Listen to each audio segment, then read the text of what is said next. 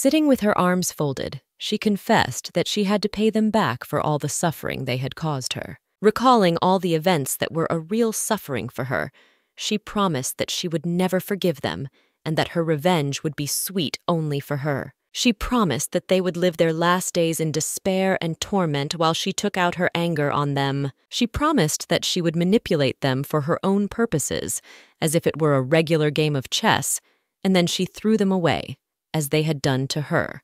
For her, they were like old, useless chess pieces, so she had to get rid of them so that nothing would be left. The interlocutor, who was in the room with her all this time, and listened attentively to all her words about her great desire for revenge, noted that judging by all these words, it seems that revenge is the meaning of her life. In fact, she couldn't help but agree because it was partly true, but she couldn't leave the situation unresolved. Thinking back to all those events when she was a prisoner under the control of these same people, if you could call them that, she spent almost all her time looking at the wall and wishing she could leave this place.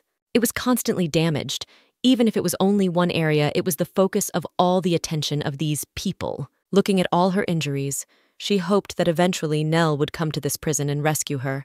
She just had to endure for a little while longer. She looked back at the door, which opened with a corresponding sound, and hoped to see Nell in front of her. But Valentine could only recognize a face full of suffering. Valentine was Neris's sister, who did not even try to help her, but only helped her relatives inflict even more suffering on the girl's terribly tired body. Looking at the dress Valentine was wearing, Neris couldn't help but notice that it was uncannily similar to the dress she had been planning to wear to the gala for a long time. The white-haired girl immediately noticed that Neris's face changed even more when she noticed her dress. She spun it around in front of her as if to show it off, commenting that it suited her much better than her sister's. In addition to the clothes, she also had the opportunity to take her sister's place next to the crown prince, whom she had been planning to marry for as long as she had been choosing her dress. All of this suited her much better. Looking at all of Valentine's actions, she realized that she had not come to support her at all, but only to worsen her condition with her bullying and desire to trample on the dirt even more. The bullying instantly stopped as soon as Valentina remembered the real reason for her visit. In fact, the white-haired girl was ecstatic to see with her own eyes the true end of her dear and beloved sister. Even if the girl was of lower origin, her belonging to a noble family was linked to the corresponding eye color she had the opportunity to inherit. It was easy to take advantage of, but that benefit was not supposed to last long enough for her to live to old age, so it was the most logical end for her to live like this. I knew this from the very beginning, so it took me a while to realize that Valentine had been thinking this way for days and had been dreaming about this day for quite some time. She could not believe that all her family had betrayed her because they had wanted her dead all her life. Valentine was not going to hear it, so she began to give orders to the knight standing next to her. She didn't understand her sister's anger and sudden decision, since she had been helping her all along and doing everything she told her to do. Looking at her clumsy sister, Valentine was tired of wasting time waiting and ordered the knight standing at the door of the prison to seize Neris. Starting to scream with the last of her strength, she tried to break free from the man's tight grip, begging her sister to change her mind. Continuing to escape from the strong grip of one of the knights, Neris continued to claim that she still belonged to a noble family and was the sister of the lord to whom the knight served. Finally, he could not take all these balochki and attempts to escape from his hands for so long, so he put her on the cold floor of the prison, stopping all her attempts to escape. Still in the state of shock she had been in for the last while under her family's rule, Neris only wanted to know if Nell and Nelishan were aware of the situation. Continuing to tease her with her ostentatious tone and the terribly warm smile on her face that completely denied the whole situation, her sister ignored the question, leaving Neris in a state of hysterical thought. Lifting the skirt of her dress, Valentine allowed herself to comment that her sister, although she had gone through similar torment, was still as stupid as she was. One of the legs protruding from the skirt stepped on the girl's injured leg, causing even more pain. She could not believe that Neris still considered herself the master's sister and wanted his servants to believe this lie as well, so her actions were to be some kind of punishment and a share of the abuse she loved so much. Valentine still, she had a bit of humanity in her soul, so she decided to tell her sister something interesting that she would definitely want to hear. She told me that the Nell she was so worried about was the man who killed her mother and planned it all. Neris kept at least a fraction of her hope alive that Nell was not like that, and that he did not have such a desire to hurt her. Without giving Anya a second to think, Valentine continued to fill her head with new information. She said that it was with her help that her family eventually became independent of the empire. It was because of this that she could give Neris the opportunity to pass away painlessly, with just a small vial of potion. Continuing to resist, she could not accept the fact that she was about to die at the hands of her sister, so even as the vial gradually reached her mouth, she continued to try to calm down. It was a kind of gift for the fact that Neris was faithful to the Valentine family until the end of her days. So to hear the truth and to experience a painless death was a great gift and a sign of great kindness. When the magic solution was inside her body, she still couldn't come to terms with the fact that everyone had betrayed her. With a smile on her face, Valentine's mother continued to tell her daughter about her plan for a painless death of her daughter.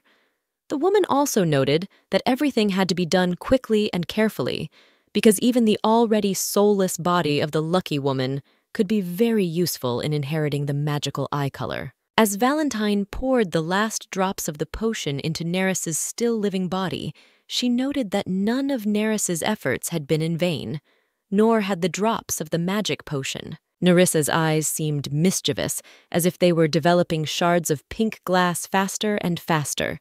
Commenting on her sister's efforts, Valentine also said that she had played an excellent piece in their chess game. Hearing these words, it was as if a second breath of air had appeared in Neris's soul. She remembered that for the sake of her family and the empire, she had gone above and beyond and done everything, and now she was being told to just give it all up. Before she found herself on the cold floor, unable to breathe, she was still thinking about what she had done wrong. She was not guilty because of her lowly origins, which she could not change. She was not guilty because of the color of her eyes, which she also inherited against her will. It was all horrible and unfair.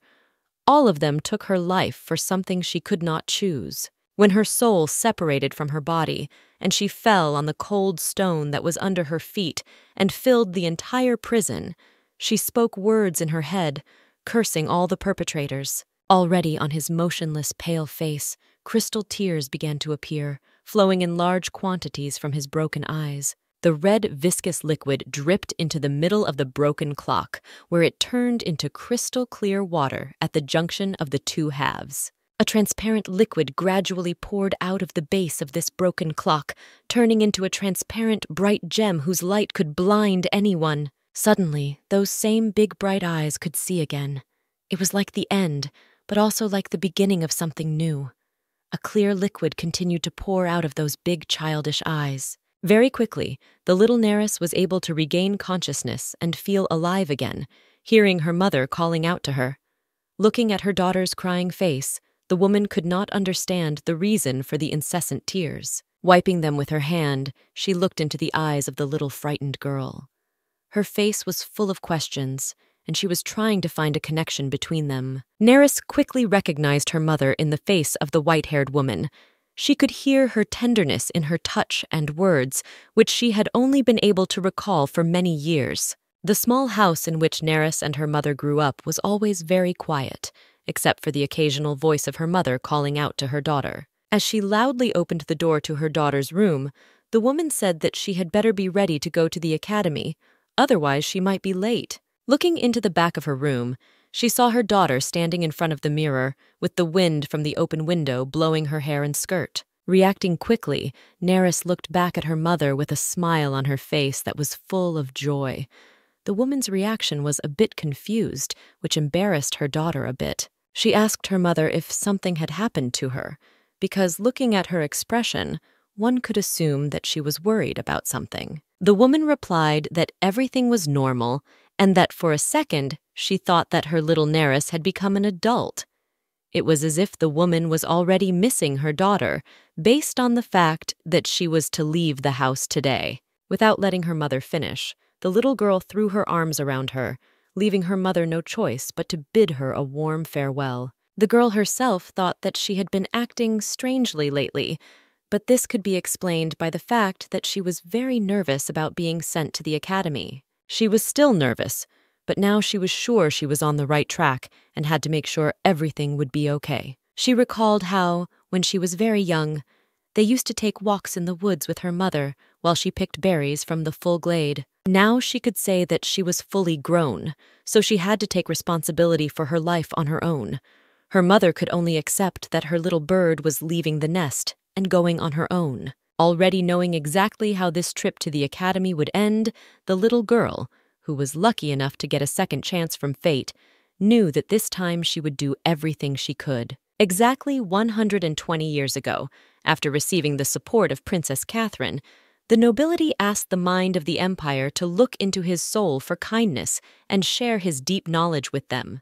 The place where they all gathered was eventually called Cotton, and the academy located in its center was named Nobel. For nobles who happened to be born in a lower category, like the Neris, their education at this academy depended on their economic status. But for the children of the upper nobility, such as members of the royal family, there were always vacancies. They were obliged to study from the age of 12 to 19. All the lower-class nobles dreamed of getting here, but the children of the upper-class nobles knew that this academy was tantamount to a prison, because that's what they meant by the words compulsory education. Suddenly, the fascination with the sculpture, which was located right at the entrance to Cotton, was interrupted by a voice calling out to a little girl. Looking back at her interlocutor, who was being completely impolite to the stranger, the same woman actually ordered Neris to show her the way, as she thought the girl lived nearby. Neris may have been a pie girl at first glance, but she also had character, which she now had to demonstrate in order not to be at a disadvantage. She called herself the daughter of a knight, and said that the woman, who was apparently a member of the lower nobility, was behaving very rudely. After apologizing, Neris told the woman that although she had been rather rude to her, she would go unpunished this time. In exchange, the maid would have to leave the girl's company immediately. As the woman bowed before the Neris, she didn't even notice a luxurious carriage appear behind her, and a loud laugh came from it, which caught the girl's attention. One of the children of the upper nobility looked out and apologized for her maid, as she did sometimes behave rudely to strangers.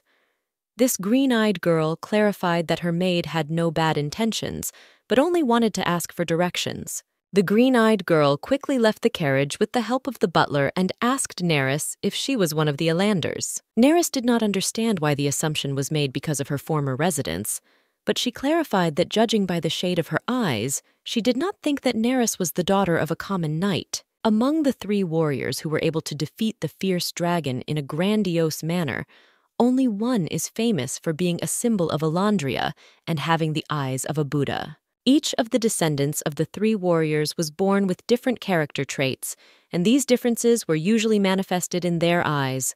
Thus, the first emperor, the brave Visto, had dark blue eyes, the righteous Elandria had purple eyes, and the charming Palos had gray eyes. However, their direct descendants were considered lost, and the entire family was cut off. At a time when even Elandria's eyes had gone out, Neris, a distant relative from a sideline, was born with purple eyes. After she had to celebrate her coming of age, she was able to see with her own eyes the precious ability of her special trait and was elevated to the place of the princess's crown. As she got closer to the Neris, the stranger reported that the Buddha's eyes were an exception, so she did not see them as often as she would have liked. With a face full of enthusiasm, the girl seemed to be looking into the eyes of the Neris, claiming that their eyes were the most beautiful she had ever seen in her short life. Clenching her fingers together, forming a fist out of her hand, Neris declared that she was in no way connected to Elandria. In her past life, she actively used her status, which was associated with her eyes, but now, remembering their color, she felt only disgust. So when the stranger said she came from the Trid family, she said she was disgusted. Deciding not to escalate the situation any further, the green-eyed woman accepted her interlocutor's words, saying that other families also had the opportunity to inherit the Buddha's eyes. Neris's words were so serious and her speech seemed so confident that the girl assumed that her interlocutor was already a sophomore, but now she was happy because they were both classmates. She introduced herself as Diane McKinnon. If the green-eyed girl did come from the McKinnon family, she was the daughter of Earl McKinnon, who owned one of the 3 largest chambers of commerce in the empire. It was a little strange, because Neris did not remember meeting Diane in her past life. Eventually, the butler had to inform the little miss that she shouldn't have stood on her feet for so long because it could have had a negative impact on them, but she claimed to be quite confident on them, so he shouldn't have worried. Naturally, Neris could not ignore this dialogue that was taking place in front of her face, so she involuntarily lowered her gaze. Her eyes quickly noticed how unsteady Diane was on her feet. Even if you didn't focus on it, you could see one of her legs shaking visibly. After calling out to Neris, Diane had to follow her butler's words and go to the carriage, but her interlocutor replied in a rather serious tone that the girl should not be too nice to her. Still, it was not a directed kindness, as they really did not know the way to the academy, and the Neris suitcases looked quite large for such a small girl. Eventually agreeing to this small offer, as it was a win-win situation for both of them, they quickly arrived at the academy, whose exterior looked charming and luxurious. As they walked inside, they were greeted by an equally luxurious interior in the hall. Diane had to thank Neris for being so kind and not leaving them in the lurch.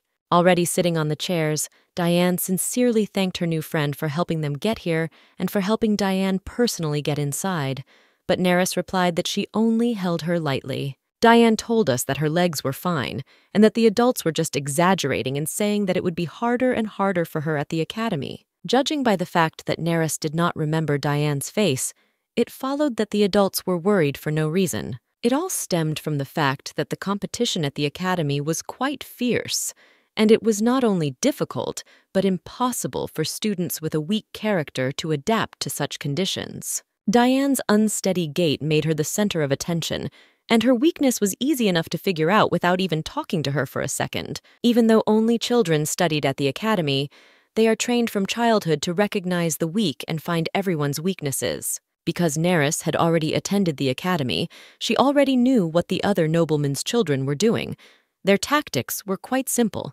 They would gather in groups, make friends, and then create a hierarchy within that group. It wouldn't have made sense if they didn't have a purpose, and since their purpose was to fill time out of boredom, it was the perfect and easy entertainment. Even as an adult, Neris remembered from her past life how her classmates liked to bully her. The punishment for showing her character was that they chained her to a desk in the academy yard in the rain. Standing under their umbrellas, they laughed at her maliciously, wanting her to get even more angry and break out. With her lips clenched until they were blue and large drops of sweat running down her hair and face onto her clothes, Neris could only endure and wait for them to get bored and eventually leave her alone. A bright and large bolt of lightning struck the ground, followed by loud words from one of the girls, who ordered the others to escort the Neris inside the academy. Already on the cold floor of the academy, the girl was irritated and tired.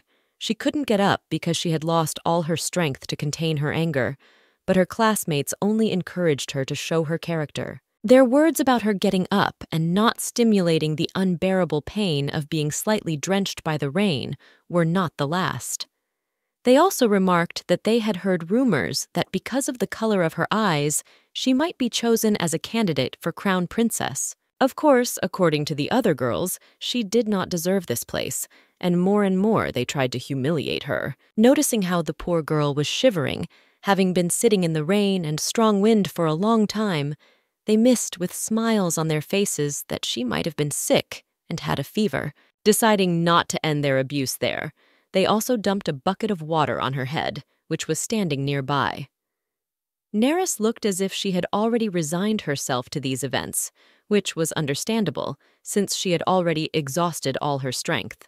Before she left, one of them said that poor Neris should think about whether she really deserved to be crown princess. One of the many drops that remained on her head from the rain and water that had recently brought her back to consciousness fell into a puddle left by her soaked clothes.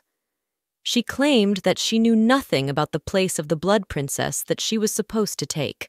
These words really irritated one of the people present, and she came closer to the trembling girl, almost stepping on her palms, which she held on the floor, leaning on them. She stated that Neris was so stupid and disinterested in what was happening that she did not even know why she was enduring these humiliations literally every day. She was supposed to remain forever that short-sighted idiot who doesn't even want to change so as not to take the place of others. Let her live in ignorance for the rest of her life and then die like a clueless idiot. Her memories were interrupted by an unfamiliar voice that came from the stage, catching her attention. With his oratory and persuasiveness, this voice attracted the attention of many students. The narrative content of this voice was the story of 3 heroes who defeated the evil dragon Kion. It was thanks to this that the Vista Empire was able to become strong through the spirit of improvement. Suddenly, Neris turned her attention to a similarly glowing hair that had belonged to one of her abusers in her past life. She looked intently only at the owner. The voice from the stage did not stop, and he also said that he hoped that all the new students of this year, as citizens of the glorious Vista Empire, would not stay in the present and would learn the philosophy of the Nobel Academy. Perseverance and the desire to improve in the hearts of young students is actually a guarantee of success. They should not lose it, but only develop it further. With that, the silver-haired man concluded the induction ceremony, saying that the new students could already get acquainted with the dormitory thanks to the wardens who were already waiting for them in the hall. Standing up from her chair, Diane turned toward Nerissa to call out to her to come along.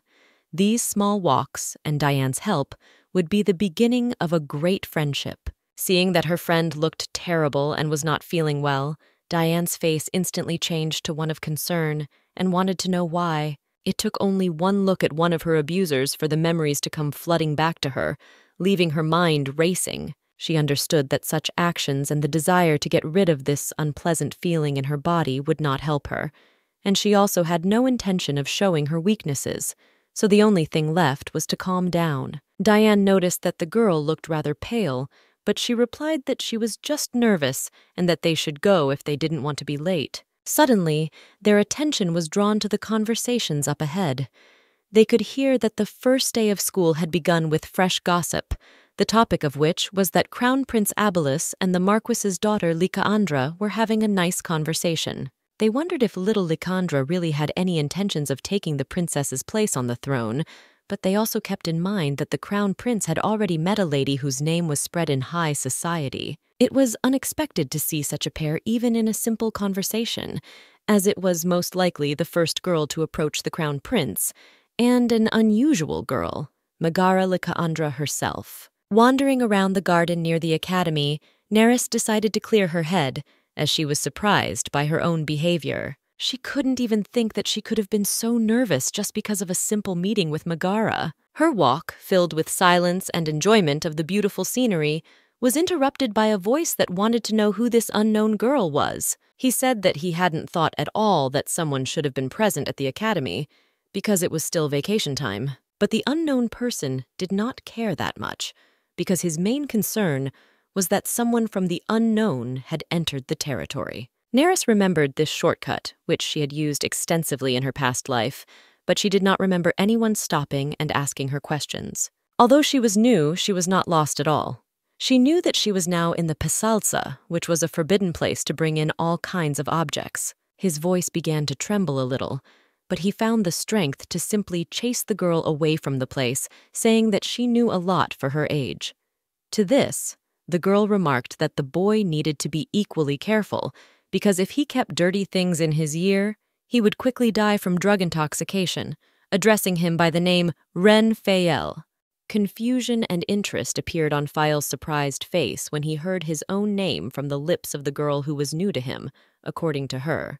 It was impossible for the younger brother of the former Pope Tacitus VI to have gotten himself a similar item, so it meant that this item had been passed down to him from other hands. His expression was so filled with surprise that some of his muscles relaxed, and he involuntarily let the leaf fall from his mouth. In her past life, Neris took advantage of the fact that she had magical eyes, But in this life, she decided to use the position of all the facts and acquaintances she knew from her past life, so she had to know that Fail had died alone from intoxication. In the past, she hadn't paid attention to such things and didn't dwell on them, but now, thinking about it, she could find logic in absolutely everything. The current Pope Omnitus III considered Ren, the younger brother of former Pope Pius II, superfluous to their cause. So by invading the trust of the Ren Fail, whose soul was completely lost after the loss of his entire family, he made the poor boy rely on him. After the Fael completely trusted Pope Omnitus III, the man began to feed him a poisonous herb that had a strong sedative effect, but thereby led to a slow and horrible death. Addressing the boy on the other side of the fence, Neris said that he should not be gullible to anyone and choose his close people very carefully. Answering that faith was the most important thing for a priest, he attracted the attention of the girl, who looked back at him and said that her words were not empty and that he should have listened to her. Fael wondered what his interlocutor knew that she was trying so hard to protect him, but he still had no idea how a simple letter could destroy him, so he was about to put it back in his mouth. Gathering all her strength, she said that if she were in the boy's shoes, she would definitely find a way to take revenge on the person who had harmed her and do it properly. As she turned around and prepared to walk in the opposite direction from where she was talking to the Fael, she spoke about how she would have been very sorry if he had died from the poisonous herb at such a young age, so he should have quit. Finding some meaning in the girl's words, he finally examined the letter carefully, wondering if it was really worth it. There is no escaping bullying and hierarchy in the world, even if you are an adult, not to mention children who can be very cruel. Everybody had the same fate if they were to be born weak, so age had no bearing on it at all.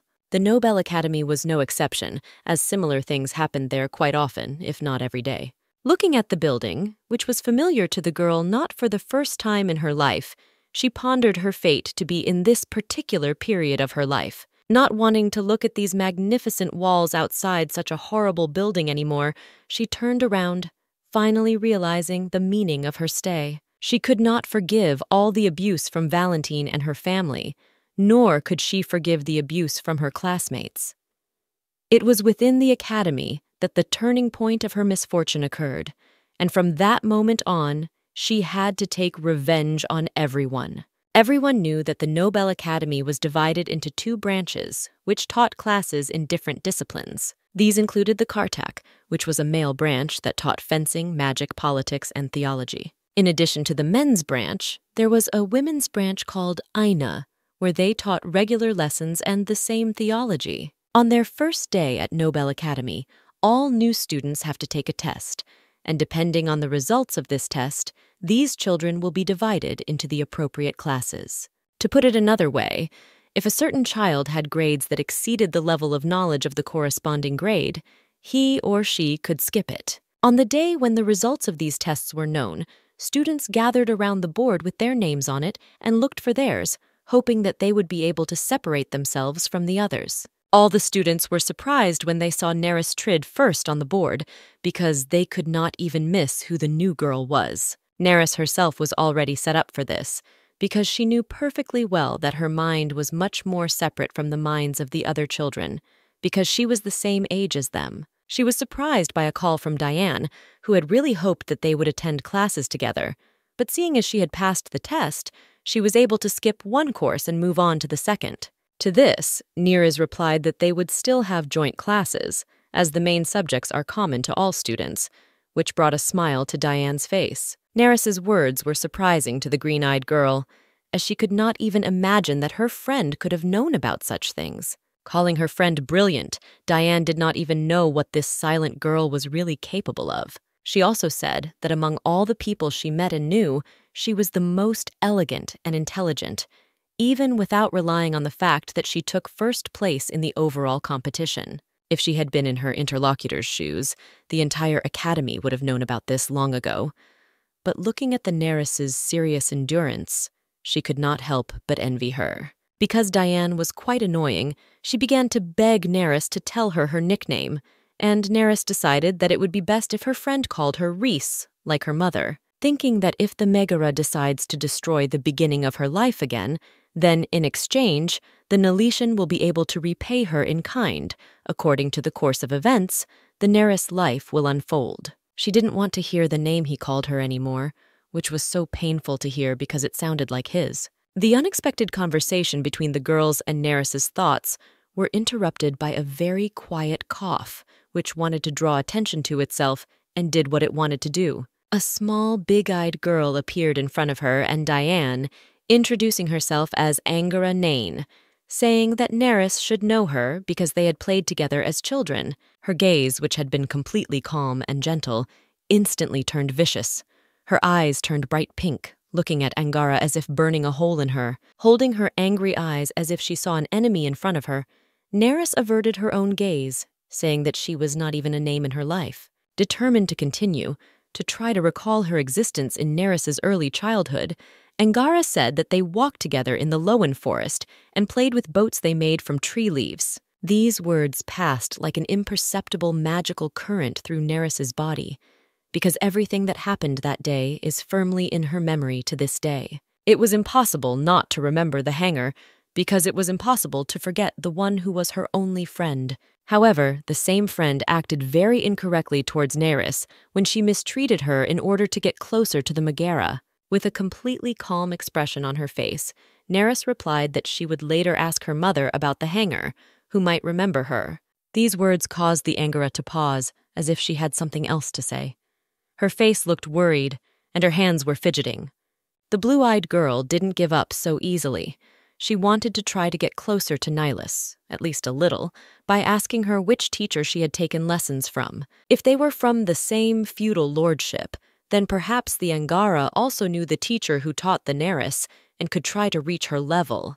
With a completely calm face, Neris replied that it was fate that decided this case, and that she was just lucky to be born with such a mind. She hoped that this answer would be enough for her interlocutor, because she did not want to repeat the same mistakes she had made in her past life and live this life differently. She will no longer trust her childhood friend, only to be cruelly abandoned again. Another student of the academy also joined their dialogue, saying that she had accidentally overheard the conversation and did not want to stay in the party. She said that the name of the teacher who taught Neris should not have been so secret, and she should not have been so selfish. It must be that she decided to put herself above the others only because she took first place in the poll. In her opinion, this first place was not taken by chance, and her loud tone meant that others could hear this conversation as well. Deciding to stand up for herself, Neris said that her father had died when she was very young, so her family did not have the money to have a teacher, which meant that the girls' interrogations were completely illogical. Even now, she accepts help from distant relatives who are able to pay for her education at this academy. Of course, the Count's granddaughter, named Rhiannon Bertha, could not even imagine such a situation, because she could never even miss the fact that not as rich as she was can be born smart. Rhiannon took these words as a challenge, and her tone of voice rose significantly as she tried to find out the truth about Neris's high score, because she did not believe in ordinary luck. Neris was not going to prove her innocence and honesty. She only said that she had learned the sacred language from a priest. In response to this, Rhiannon asked her interlocutor if this training included learning manners. Since Neris had previously reported that she had no teacher, it would make sense that she was not at all aware of manners in Rhiannon's opinion. In response, Neris didn't even know if she could call it a relief to her soul, since her interlocutor was not at all distinguishable from Rhiannon from her past life. Judging by the old Rhiannon's character, one could say that she always mocked the Neris, being in a state of full confidence that everyone would take her side. Then Neris continued her words, that even though she was the daughter of a knight of low birth, she should not have tolerated such treatment, and given the curriculum of Rhiannon County, she was simply jealous of her grade. However, looking at her behavior, which went beyond the norm, Neris wondered if Rhiannon had really been trained in the etiquette for which she was criticizing her. Rihanna's face showed anger at not being able to achieve what she wanted. She realized that she had taken a completely unfavorable position in this conversation and would no longer receive everyone's support. Diane also stood up in support of Nellis, accusing Rhiannon of wanting to start a fight by sarcastically answering questions. The crowd that had gathered around Neris was watching this quarrel. Everyone watched with emotion as Diane tried to stand up for her friend, relying on the inferiority complex that lurked within Rhiannon. In the end, the whole circle began to support Nerys, arguing that Rhiannon had really gone too far and that even if she was that jealous, it was too much. In the end, their quarrel was stopped by Megara, who told them that the lesson was about to start and that the noise the girls had made was not worth the price. Looking at Megara, who was coming closer and closer to them, Rhiannon couldn't understand why she hadn't come to her defense as well. Megara apologized to Nerys for her friend's behavior, as her jealousy had gone beyond the pale. But at the same time, she noted that the first place that Nerys took was also surprising, eventually accepting that she really did it on her own. These two girls met for the first time, so Megara introduced herself and asked that their team not have such quarrels, because she wanted to live in peace and harmony, regardless of who took first place and who took second. Even if her words were not meant to be ridiculing or teasing, it was clear from her expression that she was still the megalomaniac she knew. Finally, putting a kind smile back on her face, Megara congratulated Nerys on her first place. It was as if the child who was sponsored by Elandria had differences from others. These differences were evident in her rapid learning. A teacher walked into the classroom and did not understand why the students were not in their seats. He couldn't understand what they were doing instead of preparing for class. Taking his seat and asking the students to take their seats, he emphasized that he was going to hand out test results and their schedules. Megara had already obeyed the man and began to approach her seat, but suddenly Nerys called out to her to stay in her seat. She asked me to accept her congratulations in return as well, which I found was to be the beginning of their long friendship. Noting that she wanted Megara to take care of her, her face instantly stopped being as calm and emotionless as usual.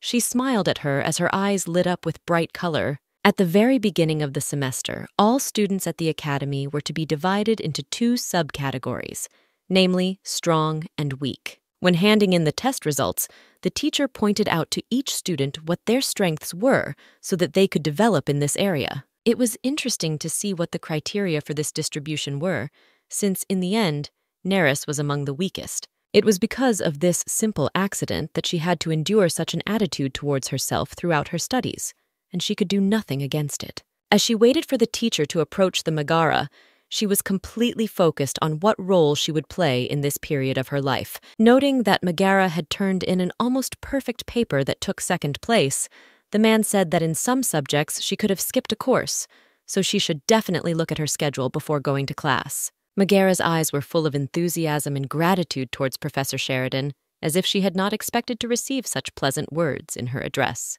As she walked to her seat, whispers could be heard throughout the room with her as the topic of conversation. Some of the students remarked that everyone in Lycaandra's family was different and that Megara was amazing. Professor Sheridan was the next to call Nerys Trid, who immediately got up from her chair and was about to head in his direction. Passing by the Megars, a strange atmosphere hung between them for a moment until the Nerys moved on. Looking back at Nerys, who had just passed her, Megara gave her an iron gaze. It was fun for the girl to watch Megara's childhood, as she always pretended to be kind and good, looking at everyone with a smile on her face. Right now, Nerys could see the disgruntled face full of envy of her actual rival, who was definitely not happy to be in second place. Professor Sheridan was very complimentary of Nerys because she answered all the questions correctly.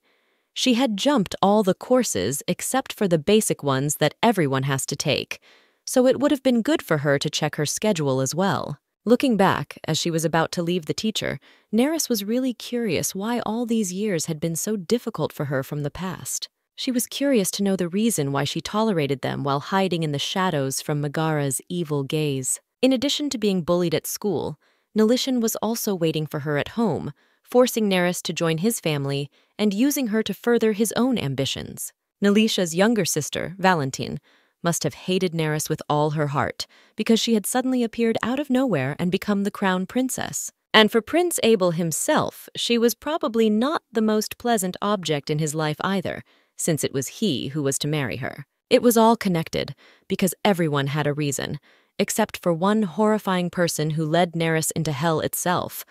All of the girls at the academy, especially Megara, had no reason to bully her. but they did it anyway. Perhaps she should have accepted it, because nothing would have changed if she had known the real reason. There was some laughter from Rhiannon's seat, which was too quiet to be noticed by the professor, but it was easily noticed by Neris, who was passing by her seat. Behind it, she also heard a mockery from her about the girl acting too arrogantly, not knowing her place. This became an impetus for the already adult mind of Nerissa to understand all the reasons for such a rude agreement with her. It was because all the girls at the academy had an inferiority complex and were jealous that the daughter of a low-level knight usually had high grades and a non-standard appearance. Perhaps they were still superficial, but in their entire lives they had never seen such pure emotions like theirs. When their first lesson was over, everyone usually scattered to different corners of the corridor, talking loudly among themselves, with only Angara Nain standing alone far away from the others. Diane McKinnon noticed this too, and decided to ask her friend if they really did not know each other. She didn't have time to think about it, but she did, so she said she didn't remember her at all. After receiving a similar answer to the previous one, Diane decided to believe it and not to bother her interlocutor anymore. In response, she said that Diane should have gone back to her studies, as she had another class soon. She hadn't been there herself for a while, so she wanted to spend some time getting to know the academy better. Looking into the eyes of the Neris, Diane also noted that she would not mind keeping the Neris company, but it would be very rude to skip her classes. Neris replied that they would have plenty of time in the future, so they would have time to walk together again someday. This answer completely satisfied Diane, and she was about to leave Neris because she had to go to school to get her degree. She hadn't had time to forget the kind gesture of her rescuer, who had recently supported Neris. She decided not to waste time and thank her right now, so as not to remain in debt. Unexpectedly, those warm words from the lips of her unassuming acquaintance seemed gentle and frank, which even lifted her spirits a bit. Eventually, they had to say goodbye before the green-eyed girl was late for her classes, so she smiled at her friend one last time and left her company. After saying goodbye to Diane, Neris was already coming up with a plan for where she should go now, because she knew the academy very well. Eventually, she decided to go to her secret place, which she remembered from her previous life. It was near Zachary's library and was supposed to be quite quiet. It was named in honor of Saint Zacharias, who in the distant past made a great contribution to modern medicine. However, because the nobility avoided classes, the library was always empty, which is why this place was particularly deserted, which was very pleasing to Nevis's lonely soul. The silence could have given her at least some time to think, during which she had to consider how to proceed. It should have been a magical plan, but it could not have come to fruition because of the guard who met Neris right at the entrance. His greeting could not be called friendly and warm, because as soon as the girl stepped onto the threshold of the library, the sharp blade of the guard's sword appeared in front of her face. Of course, this shocked her, because in her previous life, no one was interested in the place at all, so she could not even expect danger here.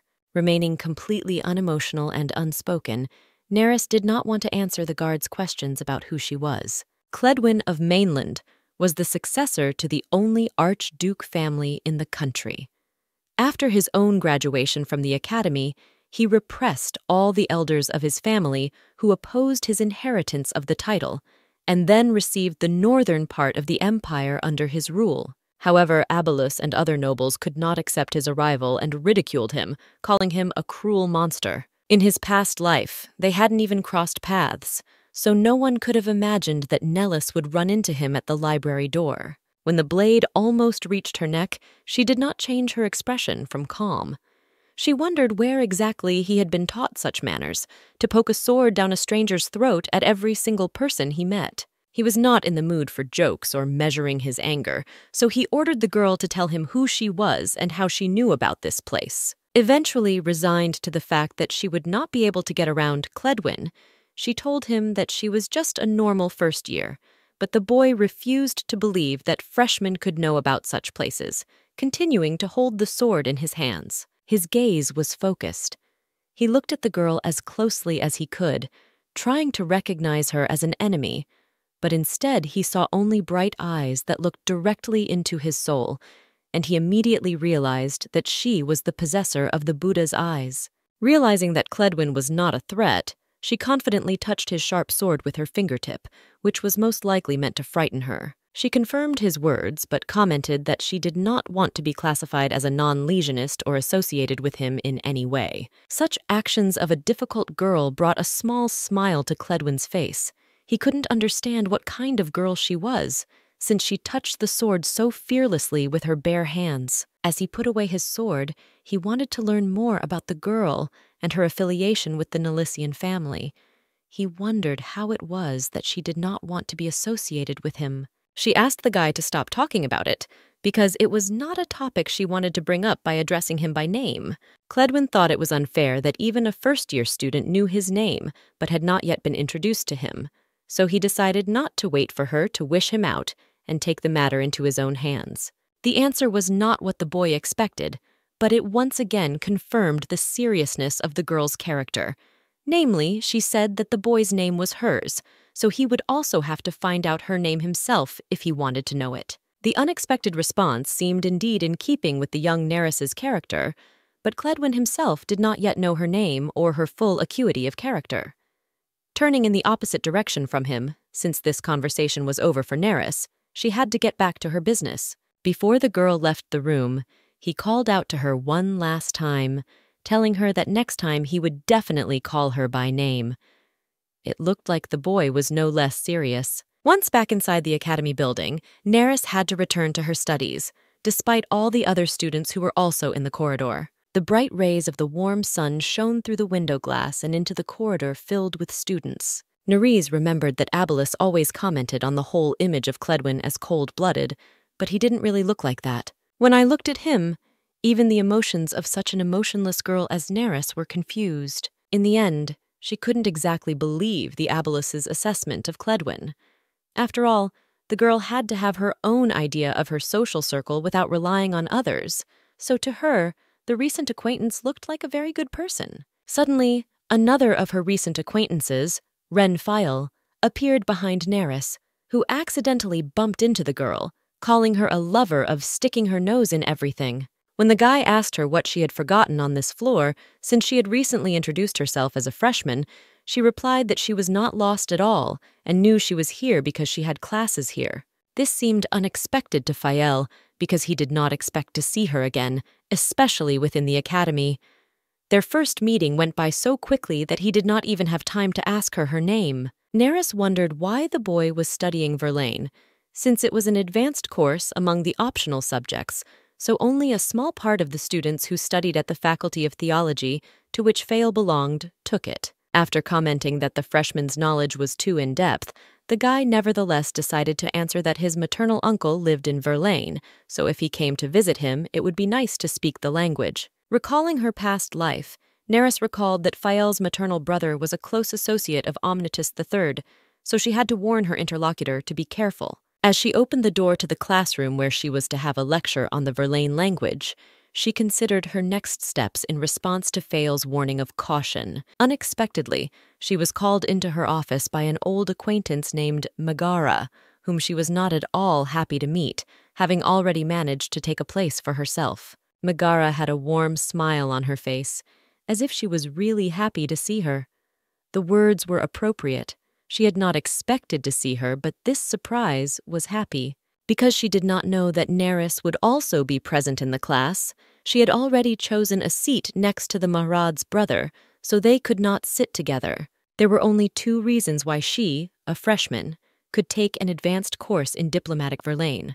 The first of which was that she was the only excellent student in all subjects who reported in her test paper that she wanted to take advanced Verlaine. Unlike the excellent student Neris, Megara got the opportunity to attend these courses with the help of her family's strength, and after she learned that she would be the first to attend, to prove that she was as good as the girl who took first place. She couldn't help but agree to Megara's suggestion that they sit down together the next time they discussed the same subject, as it could definitely arouse suspicion. One of the boys standing next to her asked if he knew the family of her interlocutor, and she replied that they had only found out about Neris after she had won first place in the exams. The rumors spread throughout the academy, so the boy simply could not help but know that she was the girl who had passed the tests without a single mistake. They were jealous that Neris was able to take first place, so they decided to mock her, saying that if they had won first place, they would have bragged about it everywhere.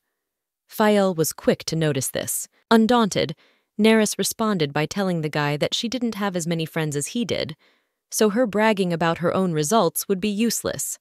In any case, since it was an advanced elective, she felt awkward attending it as the only freshman. It was good that Megara was able to get into this course anyway, because now Neris will not be so lonely among other students. Clenching her hand into a fist to hold back all the anger she'd built up while talking to Neris, watching her sit down in front of her with Fael, holding his piercing gaze on his neighbor, Fael reflected on how well she was able to respond to rudeness. The elegance of her words literally attacked the Megara, which was surprising. Noticing this, Neris dared to ask him what was going on, but Fael did not even know what to say, so his answer was very brief and incomprehensible. Eventually, the teacher of the Verlaine lecture had to return to the classroom. He was not only a teacher of this subject, but also of international politics, so the students who studied it already knew Henri Walter. The man said that he really hoped that the students had taken the time to read the example text in Waltherian that he had given them long before the first lesson. Now their first task was to try to translate it according to the context and situation. For Neris, this was expected, because she had expected a similar task from Sarah Voltaire. Suddenly, in the back of the classroom, the man saw a raised hand and asked the student what the raised hand meant. This student was Megara Lycaandra, whom the professor would love to hear from. This could mean an interest in the subject, so the professor had to make an effort not to stop her enthusiasm. Rising from her seat, Megara began to rapidly translate the text on the sheet of paper. She was accompanied by a vigorous reaction from her classmates, who were listening attentively. Listening attentively to Megara's translation, the man heard quiet whispers from the audience that Megara did not take second place, but she was doing quite well. He turned his gaze to the one girl who had actually won first place without making a single mistake in her tests. He asked her if she thought the same way. It was a kind of questioning if she really did not use only her knowledge when taking that test, and it raised doubts not only among the other students, but also among the teachers. Neris replied with a nonchalant expression that Megara had not made any mistakes in her retelling, but that her answer was also incorrect. Neris's remark caused a stir in the classroom among all the students. They claimed that they did not understand her remark at all, because they did not understand where Megara had gone wrong. It seems that the first place in the tests completely destroyed her head, so now she cannot think objectively, praising only herself. The ambiguous answer also made the teacher curious. He asked her what she meant by saying that Megara was not wrong, but she did not give the right answer either, so he wanted to hear the correct answer from Neris tried. She replied that Livingstone, who was an ambassador sent to Gaul, tried to implement popular policy with improved relations with the inhabitants. However, there were some limits, and because the budget allocated for his trip ran out, he was killed. Megara's neighbor reacted strongly to this, because according to her neighbor, Livingston Kinsey tried to improve the windmills, but due to a lack of budget, he failed and was killed. Thinking about the fact that her answer was completely different from Lycaandra's, the man decided to ask young Neris why she had chosen this interpretation of the text. After agreeing to substantiate all of her above words, she rose from her seat to draw even more attention to her arguments. Megara, behind her, also pondered the meaning of her words, since she had not made any mistakes in meaning, and therefore did not understand what Neris wanted to get with her loud statements. She explained that the surname Kinsey, which Megara interpreted, is actually pronounced kanji, and is used in Varlina diplomatic contexts to refer to an ambassador. Such words from Megara's actual rival came as a great shock to her, as she herself did not think that Neris could go so deep into dictionaries. With a thoughtful expression on his face, the professor continued to listen to all the explanations, and as for Neris, she mentioned that windmills are also interpreted as a wrong flow in a certain context. It was based on these factors that she translated the content of the example sentence as a story about Ambassador Livingston, who was assassinated because of the failure of his policies. In a somewhat displeased tone, the professor remarked that it was more of a free translation than a literal one. Nellis added many of her own conclusions and interpreted it based on her own reflections. She did not deny that she had done so because she had decided that this was what the man meant.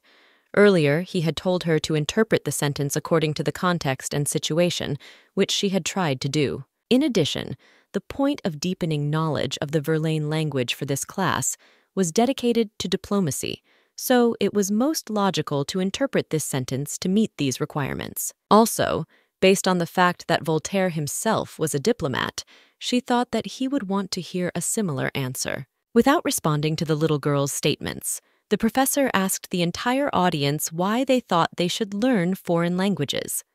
To communicate with foreigners, it would be faster to hire an interpreter or use the Loon language, which many people know. The answer to his question was voiced by Nerys, who said that she existed to win in democracy, and it was the right answer. All the students present in this room were learning a foreign language to improve their diplomatic skills, and they had to keep this thought in mind at all times so as not to ask unnecessary questions about it. They did not have to take all the words literally.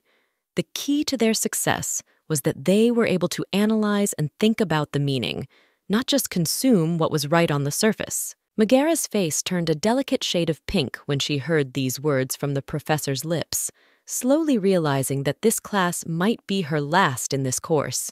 She couldn't understand how Nerys had gotten around her again. Summing up, the professor said that everyone in the classroom should delve into the meaning of all the words they hear, otherwise they may have problems. Nerys, in turn, knew about this, and therefore, unlike her peers, she can take this class now. Everyone in the audience dramatically changed their minds about Nerys, because before the professor's words, they had only thought that she was another know-it-all, but in fact she had in-depth knowledge in her head. Megara Lycandra's face grew even more nervous when she heard the professor call out to her.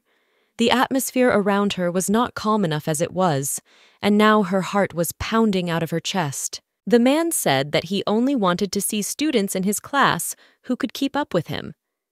When he asked her if they were really enrolled in this course because of Madame Hoffman's recommendation and heard a positive answer, he asked her to stay after class for a while. During this, they would conduct a small test on the Verlaine language. She shouldn't have worried, as the professor promised that he would write an explanatory note to the teacher whose class Megara was to attend next. Megara's neighbor chimed in on the man's remark. He asked Professor Voltaire why he would not conduct a similar test for a first-year girl. With a calm face, he told the young man that Nerys had already proved that she had sufficient Verlaine language skills to stay within the visitation limits. Holding her anger in check, Megara asked Sir Voltaire, "What happens if I fail this test?" Questions like this gave the man a headache, so he answered very briefly that if Megara could not pass this test, she would be sent to a class with the appropriate level of difficulty. She will not be able to rely on her neighbor's answers forever, because if he gives her the wrong answer, she will make a mistake too. Her thoughts were filled with potential anger at Maharada's brother, because she should have realized that she should not have relied on the knowledge of a fool like him. This made Nerys smile with satisfaction, because she had achieved what she had been seeking all along: justice. A whole crowd gathered around Megara to support her and motivate her to move on, rather than focus on the opinions of others. Looking in Nerys Trid's direction, all the girls claimed that it was her fault that Megara did not please the professor.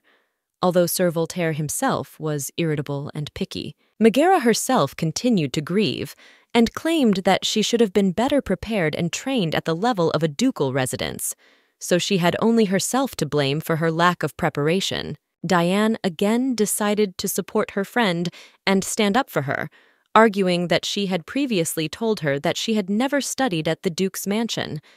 Megara herself was so jealous of her because she had entered an advanced class without relying on herself and failed, so it made no sense to provoke such shyness, since it was Megara's fault. While listening to her friend's defense, she did not understand what Mahara's envy was about. She didn't think that the whole truth was hidden there. Because of this, she would not have wanted to jump in over her head so much. I used to not believe that Megara hated her only because Neris was strange by all the social standards of those around her. But if you think about her behavior, which was significantly different from the behavior of other children, a noble and brilliant daughter of the Marquis, as well as a beauty and owner of magical liquid purple eyes that fully proved her belonging to the descendants of Elandria.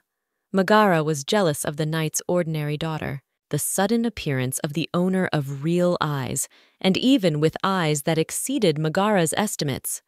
Megara herself could not bear the very fact of her existence, so here too, her eyes were the source of all the misery in Neris's life. Following Neris's reaction, Diane continued to feel a little embarrassed that Neris had to hear such words addressed to her, because she thought her sad look was related to it. The thought also crossed her mind that she thought Diane's behavior was too reckless, because she didn't even want to pay attention to it. When you think about it, Neris was truly the smartest person Diane had ever met.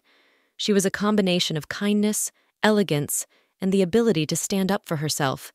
She seemed really more mature than her peers, keeping rude people away from her, perhaps because Diane will behave too unculturally, based on the example of a similar situation that happened a moment ago. Nellis would not like it either, and her mood would deteriorate again. But in reality, the girl's thoughts were filled with something else entirely. I actually thought Neris was a very interesting person, so I wanted to get closer to her and become friends. But because they were taking different classes, the chances were too slim. Suddenly, a thought popped into her mind about how she and I could get closer. Suddenly grabbing Neris's hands, Diane loudly invited her to a party she was going to host and would like Neris to join her. Diane's face was full of joy, as if she had already been looking forward to this party. Her words were full of enthusiasm as she said that they could spend this day together or invite their friends. Neris saw no reason for her friend's behavior, since she hadn't done anything special for her. But since she didn't see anything wrong with a simple invitation to a party, she didn't miss the opportunity to trust Diane and spend the day with her. Lifting her friend's grasped hand, Diane shouted joyfully, and remarking that this day would be especially joyful and would definitely not let Neris get bored. She had to have a magical party, no matter what. It was important for her and Neris's relationship to be stronger, and for Neris to be able to distract herself. She already had an idea of a close relationship with a close friend in her head, but so far they remained dreams. All of these thoughts led Neris to think that Diane was very strange, and Diane to think that she and Neris were real friends. His Highness greeted Duke Grunegel's daughter, Natasha, who brought him papers with the necessary information, which he asked her to obtain for him. These papers were answer sheets for the first-year students of the Nobel Academy. Albus reacted immediately, taking them in his hands and looking very interested. He praised Natasha for such high-quality work, which he was very pleased with, and took them in full in front of him for further review. Looking for the name of the one and only Neris tried among all the huge papers, he counted them at a frantic pace and finally saw the letters. One of the other people in the room was also curious as to what His Highness found so interesting in the ordinary forms of the first-year students. So he put away the rest of the papers, focusing his attention only on Neris Trids. Turning his head to the man who had called him over, His Highness eventually suggested that he also take a look at these forms and find something useful for himself. The representative of the interested person to His Highness's respective interest in the papers was Nelicio himself, who was later known as a foster father to Neris. Abelis said that Nelson would also like to see the results of this girl, whose education was paid for by his family. The crown prince of the imperial family of Visto noted that she had the highest score among all her peers. After handing the necessary papers to Nerison, Abelis also commented that Mahradi Enim himself was interested in this, asking questions about it. This Mahradi did not believe that she was capable of passing the test on her own with the highest score, being a noblewoman of the lowest class, so she claimed that her answers were copied or prepared in advance. Nelson's eyes rounded as he began to delve into the content of the text Abelis had handed him. A deadly question arose in his mind. Was this text really written by a freshman? Clutching the sheet in his hands, the white-haired man really wondered if the first-year student was really capable of such a thing. The answers were written down very competently and without unnecessary details, which made him think about the real age of this test. Turning half sideways and facing Nellison, His Highness also wondered the same thing. He was curious about the white-haired man's opinion, but it was clear from a glance at the letter. Many people suspected that Neris had indeed received this grade dishonestly and passed the test, but so far no one could confirm this. Eventually, realizing that it was just a routine test, Nellisian breathed a sigh of relief. It was a routine test, as Nellisian had assumed from the beginning that Abalus would not do something like this for some sideline relative. This is exactly what the Crown Prince wanted to hear, because he was simply asked to review all the documents because of a complaint. He just needed another confirmation of this.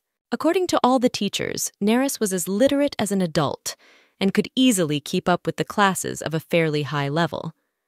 So His Highness wanted to know if Nellisian had been involved in her education, but he denied it. According to the investigation, Neris was also not an illegitimate child of the temple, so this led the Crown Prince to even more reflection. It is a fact that Neris was most likely born a genius, and if this was true, she could have played a good role near the imperial family. Nellisian also confirmed this with the same smile on his face as Abalus, fully understanding his train of thought and assumptions. Previously, Nellisian had only thought that Neris was an ordinary girl who happened to be born with the eyes of a Buddha. But now, knowing much more about her, he might have missed that she would be very useful if she really had such a gift, to remain as quiet as ever. Neris wished she could be alone there now and think about her plan of action, but unfortunately, she had to be alone there because of Cledwyn. Through the same window on the roof, one could see the same Cledwyn who guarded the library from unwanted people. The guy enjoyed his solitude and the opportunity to take a break, absorbing the sun's rays. Suddenly, his eyes opened, and he seemed to ask a question to the unknown. Had she finished her investigation? Behind him, the dark shadow of a man with an excessive smile appeared, indicating that his task had long been completed. Informing him of his tight schedule, Cledwyn had no desire to listen to his long story, so he told him to hurry. He wanted to hear the results of the investigation that the Shadow Man had conducted. Hearing the words that the Shadow Man had found no clues, Cledwyn's eyes opened wide, and his calmness ceased to hover in the atmosphere above him, informing him that Neris's mother was related to an Elandrian sideline, and her father was a low-level knight. That was the information the Shadow Man was looking for. There were options that she was somehow connected to the Emperor or was a spy. Since Cledwyn himself had the opportunity to meet her in person, he clearly knew that she was untrained, which made him feel as if he was at a disadvantage. It turned out that the Shadow Man could only say that this girl had accidentally stumbled upon the place where Cledwyn secretly exchanged ciphers with his subordinates. When his father, the former Archduke, died, the Emperor, who had been eagerly setting his sights on the mainland, became terribly angry that his wishes were failing each time. Therefore, Cledwyn had to keep in mind the possibility that the Emperor could lure such a girl to the Neris under his control and use her to spy on the boy. Recalling the face with which Neris came to the library, Cledwyn could also assume that she was equally shocked to see him there. Although she looked like a 12-year-old girl with a weak body and an inability to hold a sword in her hands, behind her eyes, Cledwyn saw an adult who had seen many obstacles on her way.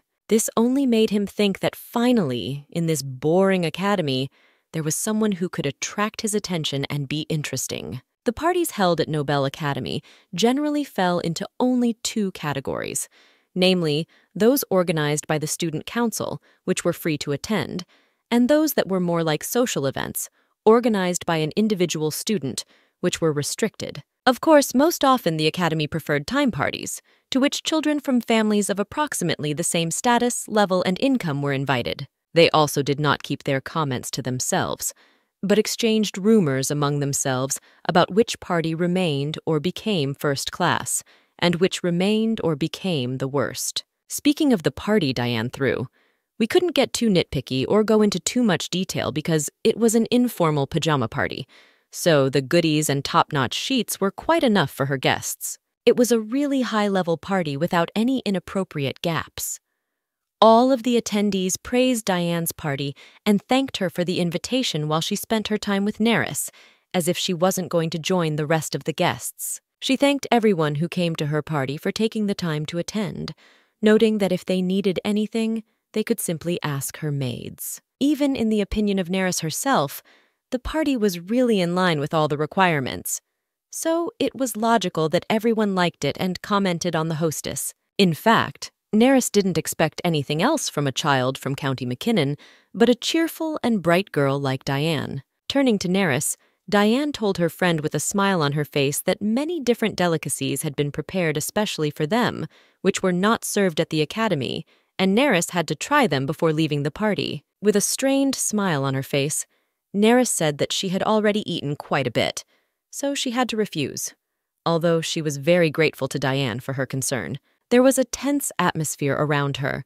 She felt very uncomfortable because she could not understand the reason for such kindness to her, since she had not done anything special to her before. Their seemingly carefree atmosphere was interrupted by Angarad, who decided to come up to them to thank them for the invitation and compliment their hairstyles. Since Neris was used to hiding her true emotions, she thanked the girl and noted that she had an equally charming hairstyle.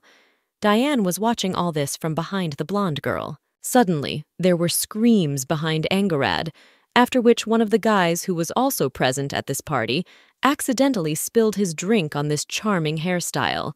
He didn't watch out for it because one of the other people present pushed him. Angarad quickly reacted to this, feeling a cold liquid on her head, but unfortunately she was unable to react properly and jump away quickly enough to avoid the liquid. Right in the middle of the large, luxurious room, where loud laughter and merriment had been heard a moment before, there was an eerie atmosphere that put a lot of pressure on everyone as they began to feel the real atmosphere the party was taking on. This eerie silence was interrupted by a guy who started laughing out loud at Angarad's situation.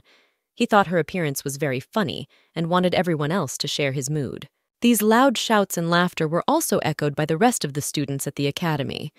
One of the students remarked that due to the purple color of the spilled drink, Angarad Bula looked like a purple mouse. Neris also reacted to these cries, understanding what Angarad was feeling, and wanted to get rid of this atmosphere and similar words around her as soon as possible, because she knew perfectly well that the girl herself did not want this situation. Hearing these words about other students feeling uncomfortable and dirty just looking in her direction, she remembered hearing similar words in her past life. All these horrible words, even those not addressed to her, moved her at the time she heard them. Even after all this time, she could not forget the words of the others that she was a disgusting Neris Trid. Diane was quick to respond, as she didn't want to hear such words, not even from the person closest to her. It was her party, and she chose the rules she wanted to follow. Addressing the boy who spilled his drink, Diane said that he was the one who put the girl in this situation. He should have apologized instead of laughing at her. The hostess of the party also ordered one of the maids, named Patty, to help Angarad with getting rid of her old clothes so that she could put on new ones. Declaring loudly that the situation was resolved, Diane ordered the other children to play some more until the chocolate cake was brought from the kitchen. All this time she was silently absorbed in her thoughts, not even reacting to the situation around her. She was really deep in them, but she didn't want others to know about it. Suddenly, Diane called out to her because she was very worried about her friend and wanted to make sure that Neris was really okay. Diane apologized for the situation, which was eventually resolved, but to calm her down, she offered Neris a drink of milk with honey, which would make her feel better. Care and services are not meant to be repaid, as they are done voluntarily, but they should still be treated with great care and always kept at a distance. In the end, Diane could have been one of the girls who had abused Neris in her past life. The girl could not remember all her abusers, especially because there were so many of them. Continuing to try to calm Neris down, Diane argued that they had to have a little snack in order to continue their fun at this party. Relying either on her intuition or the fact that Neris had to have at least one person she could trust, she decided to trust her and accept her good nature. She agreed to this offer, asking her friend about the content and meaning of the game, and the latter began to tell her with a joyful smile. Diane's party went off without a hitch. After all, it was hardly her first party, so she knew all the rules.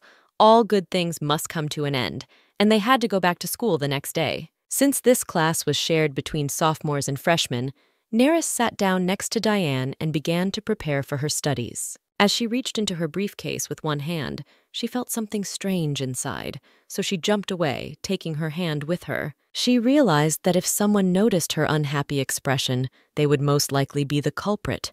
But she continued to remain calm. Diane noticed her neighbor's strange behavior, so she decided to ask her what exactly had happened and why she looked so worried.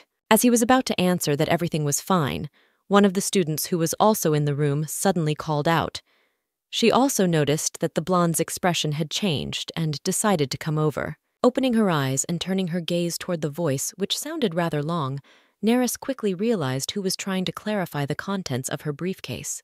The girl was approached by an Angarad who noticed her sudden reaction and came over at the same moment, standing almost close to the open briefcase. Diane also reacted to this, as she already sensed false intentions on the part of the Angarads. Quickly closing her briefcase, Neris responded with a similar question, wanting to know the purpose of the Angarad's concern. With excitement on her face, the girl began to tell me that she just wanted to make sure that everything was really okay, because Neris had quickly closed her briefcase after she had just opened it. All the while, Megara stood behind her, smilingly watching the Neris's disgruntled reaction, as if to make sure that her plan had worked. Neris herself noticed this as well, so she paid minimal attention to the Angarad's words and was more focused on the intense stare from her rival. Leaning on her briefcase with one hand, she replied that its contents consisted only of textbooks and writing utensils, but that this was definitely not of interest to the hanger. Angarad was really anxious and her face was more friendly than it had ever been before. She almost demanded that the girl open her briefcase and show her the contents. As if hearing some noise from inside the briefcase, she still wanted to look at the contents, but Neris did not allow it, as she saw no reason for the Baron's daughter to look into someone else's briefcase. Angarad didn't even hope to hear permission from the blonde, so she decided to act decisively and without asking for permission. Relying on the fact that they were friends, she quickly reached out with one of her hands toward her briefcase, trying to take it away. She was quickly stopped by Diane, who was already tired of watching this kind of thing and was already wishing that the Angarad would leave their company. Holding the briefcase away from the girl, Diane noticed that Neris had refused her and said everything she wanted, so there was no point in continuing. The first ones had already begun around them about Angarad trying to look into Trid's briefcase. The whispers grew rapidly, and the students' eyes were riveted on the three. Everyone wondered why the girl needed to look into someone else's briefcase.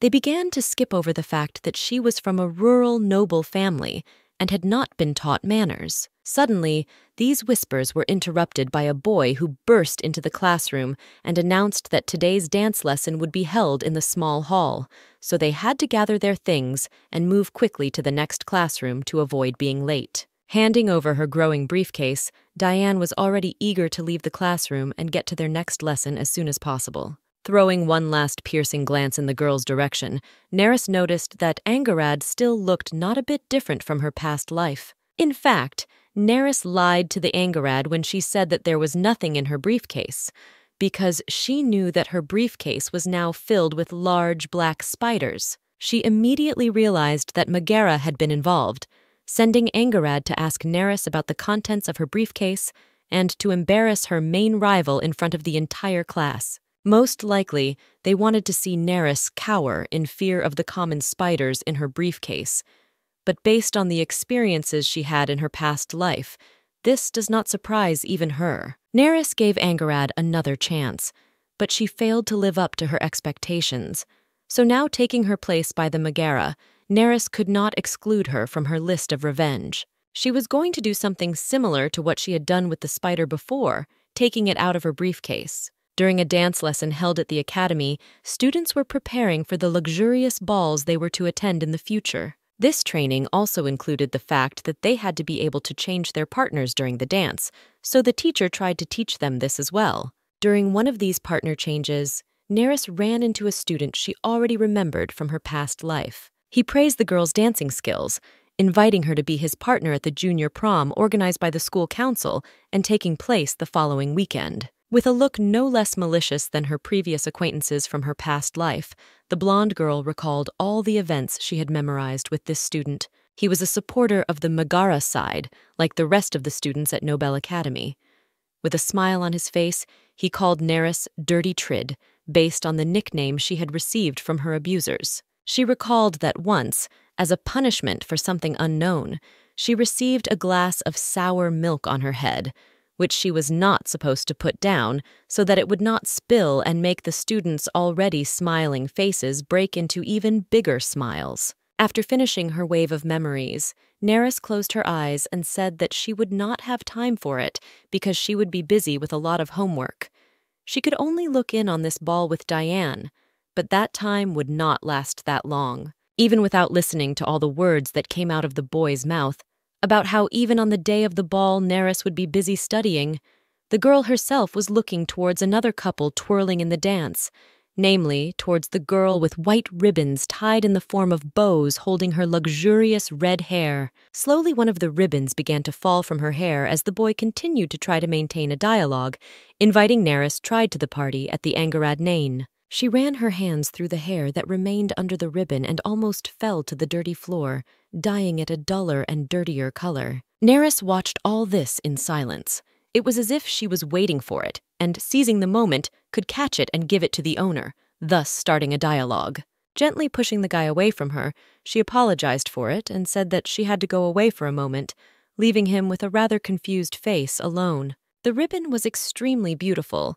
On one of its ends was the letter A, which was the first letter of its owner's name. Managing to grab the ribbon before it fell to the floor, Neris called out to this girl she knew from her past life, addressing her by the name of Aleto. Reacting to this, Neris realized that she had not made a mistake after all, and that the red-haired owner of the tape was indeed Alecto, although this was not an assumption, but an exact fact. Holding out the delicate ribbon that had been adorning her hair a moment before, Neris still clarified whether Alito was indeed its owner. Noticing that the ribbon had indeed managed to slip from her hair, Alito thanked the Neris, as the ribbon had cost her a lot of money when she bought it in the capital. Neris said that the red-haired girl should be more observant so that no one would substitute her, since lately all the students have been wearing approximately the same ribbons, which would make it difficult to find her own. With a joyful face, the girl said that everything would be fine, because she had prepared for such cases. Alecto noticed that her ribbon was special because it had engraved initials on its ends, which she could easily recognize when she saw it. At first, not even noticing that the ribbon had already had a stain before it got into Alecto's hands, the girl said she had to fix it today and come back to the academy tomorrow with a clean ribbon that would look like a new one. This kindness was not unreasonable, because for all those present at this academy who had bad intentions toward the Neris in their past lives, she now had bad intentions toward them. She clearly remembered that around this time, cream-colored satin ribbons were in fashion among girls, so almost everyone had such accessories in their wardrobe. And it was not a big surprise at that time that one of the ill-mannered girls suggested that by replacing the usual ribbon, no one would even know about it. With a warm smile on her face, Angaret welcomed her two friends to her grand party with open arms. They thanked her for inviting them to the party, and she thanked them for taking the time to come. The hostess of the party said that Megara and Hellas would be absent because they were called to a meeting of high-ranking nobility, but the rest of the guests were present, so the girls could say hello to them. Neris noted that the theology building, which is now used as a banquet hall, was really old, so if you walk a little further and look in the corner, you can see a lot of spiders. Starting to worry that Diane might be thirsty, since they had been talking for quite some time, she decided to step away to get her a drink. Of course, the reason she left Diane's company was not for the drinks. She remembered that something big was going to happen at this banquet, and she was definitely not indifferent to it. Suddenly, the performance the girl had been waiting for began. Alecto shouted loudly at the hostess of the party, calling her a thief. With a slight smile on her face, and a look that knew the development of further events, Neris watched this high-profile performance. One of the maids grabbed Angarad by the hair and held her tightly, driving the party owner into hysterics as she claimed that Alito was doing crazy things when she was holding the Angarad ribbon. With a face full of anger, Alecto claimed that the hanger was not only a theft, but also a charming lie, looking her straight in the face. Holding the ribbon that had just been torn from Angarad's hair, Alecto kept shouting at her. The reason for this shouting was clear, for it was her own ribbon that she was holding.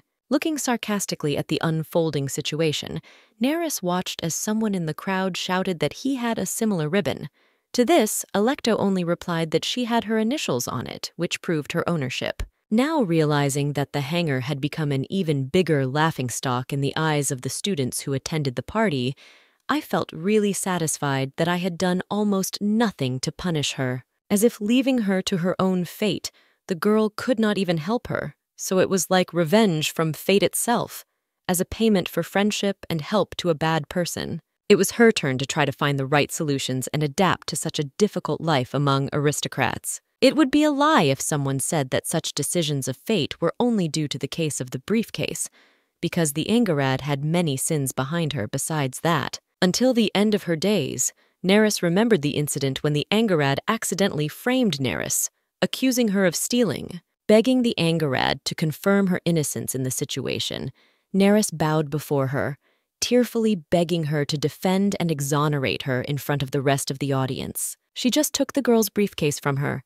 turning it over and shaking it so that all the items inside fell out. Among the large pile of educational materials, which included textbooks and brushes, a golden one fell out of the briefcase, the one they were looking for. Feeling the sadness of emotions that had accumulated inside her soul, she looked at this golden one, which she had even picked up, let alone stolen. Speaking to the girl, Angarad asked her not to pretend that they were close, because if she did, the rest of the students at the academy might think that she was also a thief. Coming closer and closer with each step, Angarad claimed that Neris Trid was an ordinary peasant girl who did not know her place in such a society. This was understandable, because it was unlikely that a daughter could learn anything from such a clueless mother, so it is understandable why she came up with the idea of touching other people's things. At first, the girl's tone was just something like scolding a friend for inattention and stupidity, but with each passing day,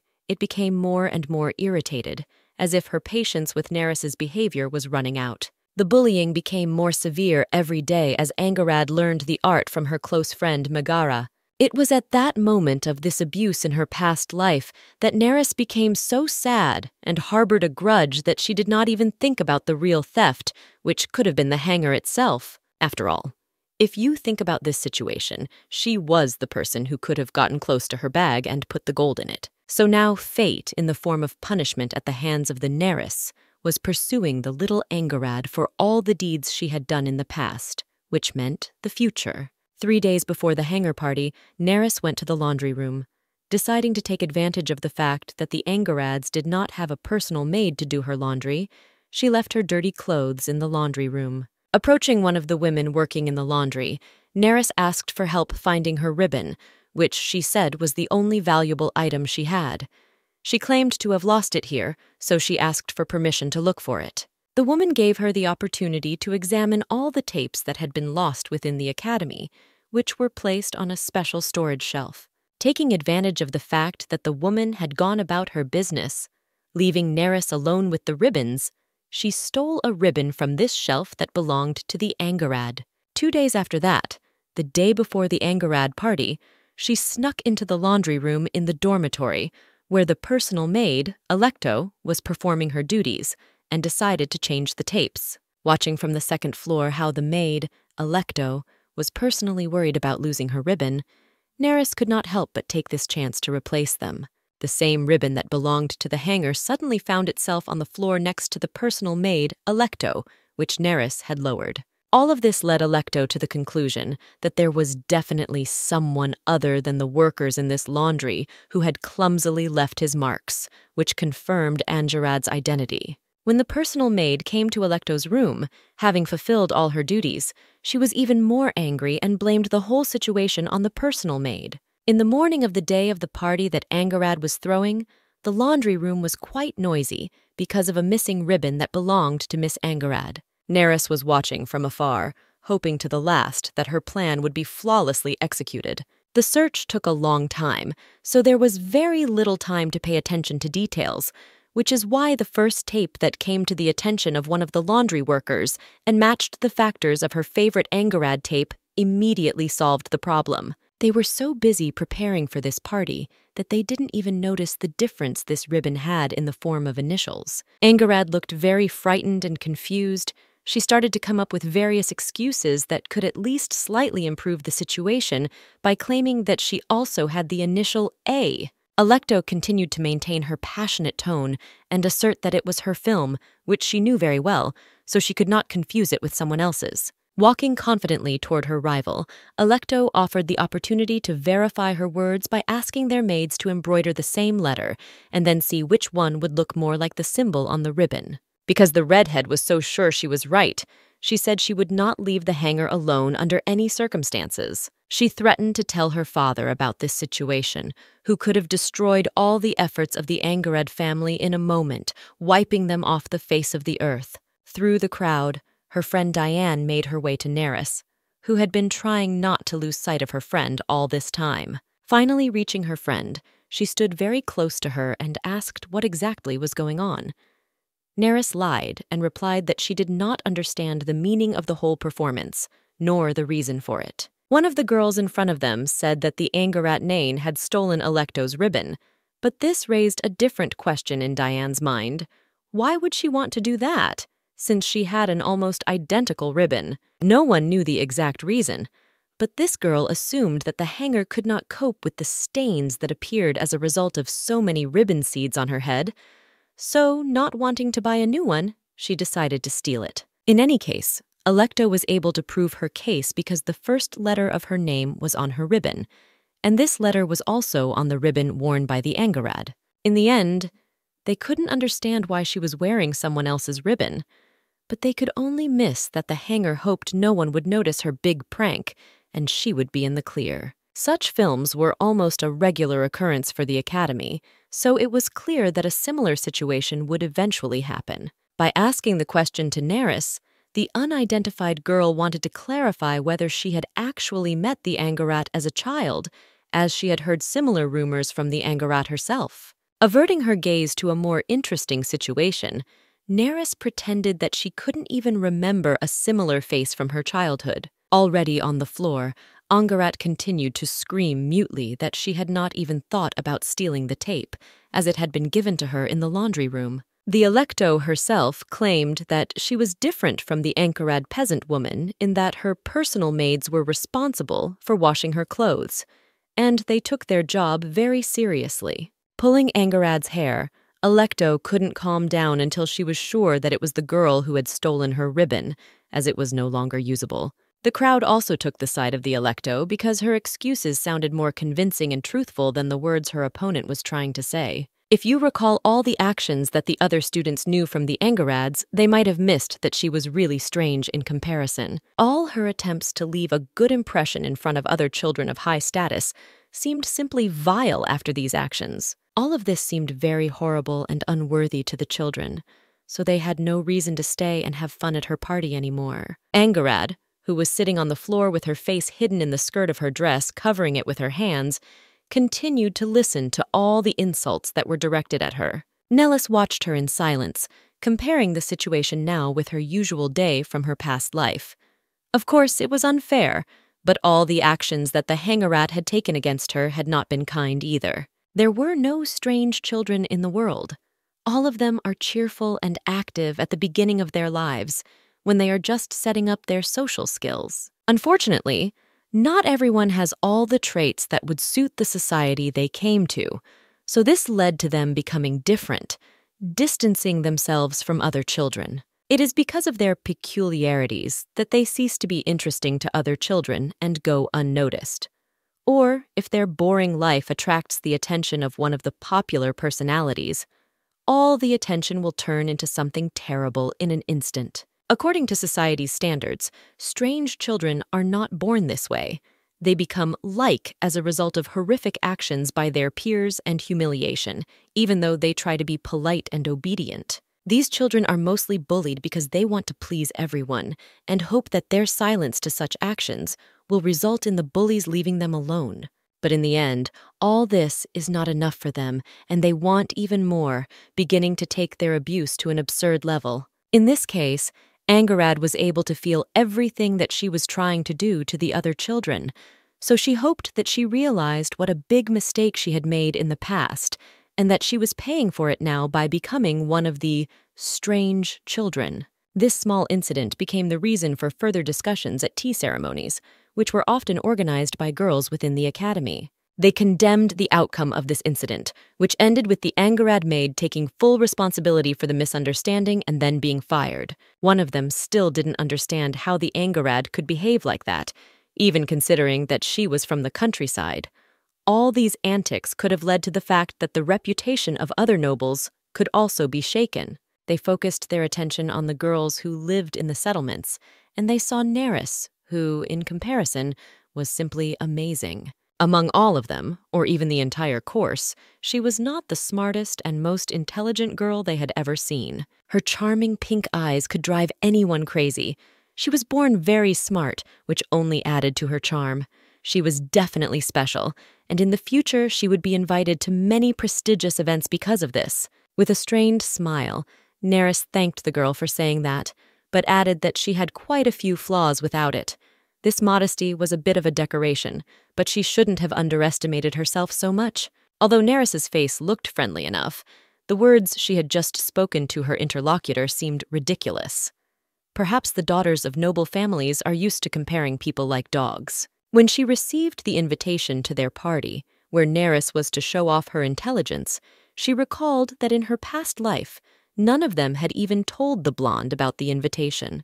In the past, after receiving an invitation to a party held in the hall of graduating classes, Neris had to return to her dormitory from a bad party. Holding the invitation in her hands, Neris could not understand why no one came to this party, because Angarad had told her exactly the information that Neris had been keeping in her head. Perhaps she should have searched further, but she had no more energy or desire. So she decided to return to the dormitory when she suddenly heard loud laughter and light coming from the window of one of the rooms she passed on the way. Representatives of high-ranking families were laughing at Neris Trid's recent actions. They really couldn't believe that she had the sense to go there. In fact, they were very happy about this situation and wished they could have seen it with their own eyes.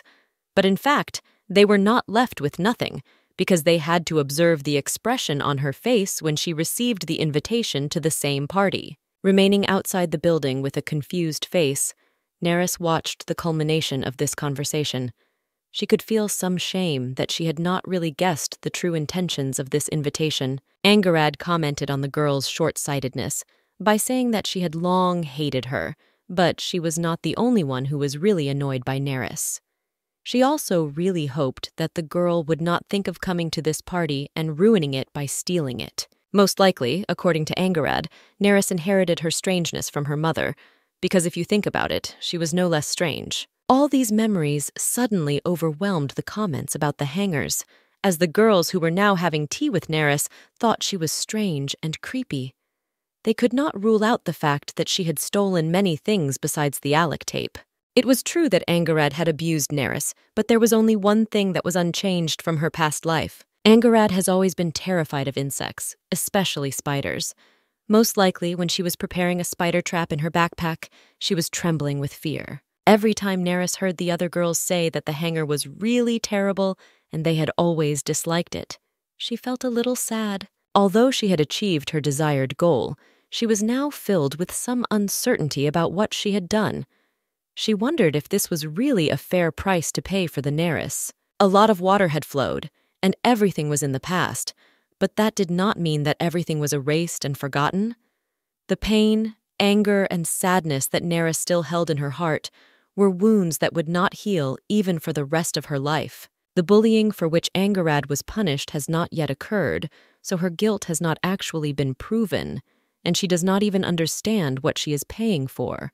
But still, Neris knew full well that this bullying would haunt her later if she did not find a way to resolve it right now. Nerys could not rule out such a scenario either, since the causes that had triggered all those events were already manifesting themselves now, repeating themselves in the past. Nerys was looking for justification and peace of mind, punishing all her past abusers for something they hadn't even actually done. This is what made her think that she was turning into the same abusers she knew in the past. Visiting the tower again, which was located next to the Academy's library, she knew exactly who she would meet there, but decided to try her luck and hope that today she would be able to think about her plan within its confines. Wandering the corridors of the library, surrounded by shelves filled from top to bottom with various books, Nerys sought an unknown peace of mind. Suddenly, she was called out by a very familiar voice that she had met last time. She had generally expected to see her friend here, but she hadn't expected it until the last minute. Addressing him behind one of the shelves that divided the large room into several parts, she asked him why he kept coming to this library. It was impossible to erase from memory a similar meeting that had taken place the previous time. It was firmly embedded in all corners of the two men's brains. Although Nerys already knew about a similar owner of the library who combined his vacation with the security of such a place, she still visited the familiar shelves. As he had promised last time, he had learned her name, so he addressed her by it. The name itself sounded very unexpected and a little strange coming out of his mouth. A small argument ensued between them, during which the girl tried to convey to the boy that it was her place, even though he had no idea what he was thinking. Inspecting the room they were in now, the guy did notice that he had made some contribution to the development of this already quite dusty room. He attributed this development to a chair that was located almost in the middle of the room. The guy could allow this arrangement because the room was quite large and therefore empty. Nerys wanted to know the reason for these interior changes and was told that Cledwyn spent a lot of time inside the library, so he needed a place to think about his covert operations. He gave an example of one of these, naming a tape swap that Nerys had recently done, which caused her face to suddenly become tense and negative toward the interlocutor. It turned out that Cledwyn decided to find out not only her name, but this act already crossed the boundaries of the appropriate actions of knights. But it turned out that her actions were not similar to those of a lady. Nerys did not want the boy to use such reasons to threaten her, because it simply did not make sense. The only thing that made sense was what he meant by it. He had already overlooked the fact that the girl would not want to talk much, so he already had a plan for that. Still on the other side of the shelves of books, he beckoned Nerys to come closer to talk to her face to face, without trying to hide anything. The mystery and intrigue that was encoded in his words hooked the blonde girl, so her thoughts came to an end rather quickly, and she decided to go. Turning in the right direction, she walked past the shelves of books, stopping at the spot where the voice had come from. One of Cledwyn's hands pushed the loosely stacked books to one side so that there was some space between them, through which they could see each other. When we stopped at the right place, we bumped into each other and Cledwyn, who suddenly told us that he needed her. The blonde girl wanted to know his true purpose because, as she had said earlier, she was not in any way connected to Elandria. Touching the same books, Nerys stated that if Clevin was interested in marriage, Elandria would be much more suitable for the role of his wife, as she was a direct descendant of Nerys. He stopped the girl at these words and clarified that it was not an offer, especially in this way. He didn't want to let such a talent go to waste, so he wanted to direct it in the right direction. Even though he was a member of a strong family, everyone needs an assistant who will be responsible for the plan that he developed. This was his proposal. She didn't understand whether the boy was really speaking for her, because she was only 12 years old, so she could hardly be such a genius. Cledwyn knew her age well, but he was more surprised that she was not afraid of the sharp sword that could pierce her throat at a moment's notice. In addition, she took first place in testing without preschool education, which was the first time since the academy opened, knew another language and all its nuances, and was able to manipulate public opinion. All these signs would be very useful not only for him, but also for the rest of the nobility interested in power. It would have been a great pity to leave such thinking in the gray masses, so this proposal had to be very beneficial for both sides. Nerys had to think about it. He already knew enough about her to realize that such an offer could be both very profitable and dangerous for him. But in the end, he disappeared behind the shelves of books, saying that a ruler always needs talented people, which included Nerys. If she had something that she desperately wanted to get from Cledwyn, he was ready to listen to it and discuss all the nuances. All she had to do was find him. He also added that he would treat her according to the value she had set for her goal. These words became like a fog in her mind, but at the same time they seemed to awaken her consciousness. Standing at the luxurious door, which was illuminated by warm sunlight, Angarad was at a loss for words in the direction of her interlocutor. She refused her request because she realized that it could not go on like this. Even if it was a big request from the other, she could only refuse. Although Angarad still felt nervous, as if she did not belong in this large room, she heard objections to her refusal. Her interlocutor turned out to be a Megara, who, with a seemingly kind smile, asked the Angarad for a small favor, reinforcing that they were friends. The girl claimed that she was able to step over herself when she put large black spiders in her backpack, while her fingers desperately slid down the fabric of her skirt. Already changing her tone to a shout, Angarad argued that this simply could not go on, and if she was caught next time, her entire reputation would be shaken forever without the possibility of fixing it. According to Megara, all this will only benefit the girl. It was as if she wanted Angarad to fall in the eyes of others. She got up from her chair and came closer to the guest, putting her hands on her shoulders. She promised that if everything went according to plan, she would do everything she could to change the negative image that the hanger would get. Megara claimed that the ribbon case was just a big mistake, and she believed that others had acted unkindly to the Angarads when they blindly accused her.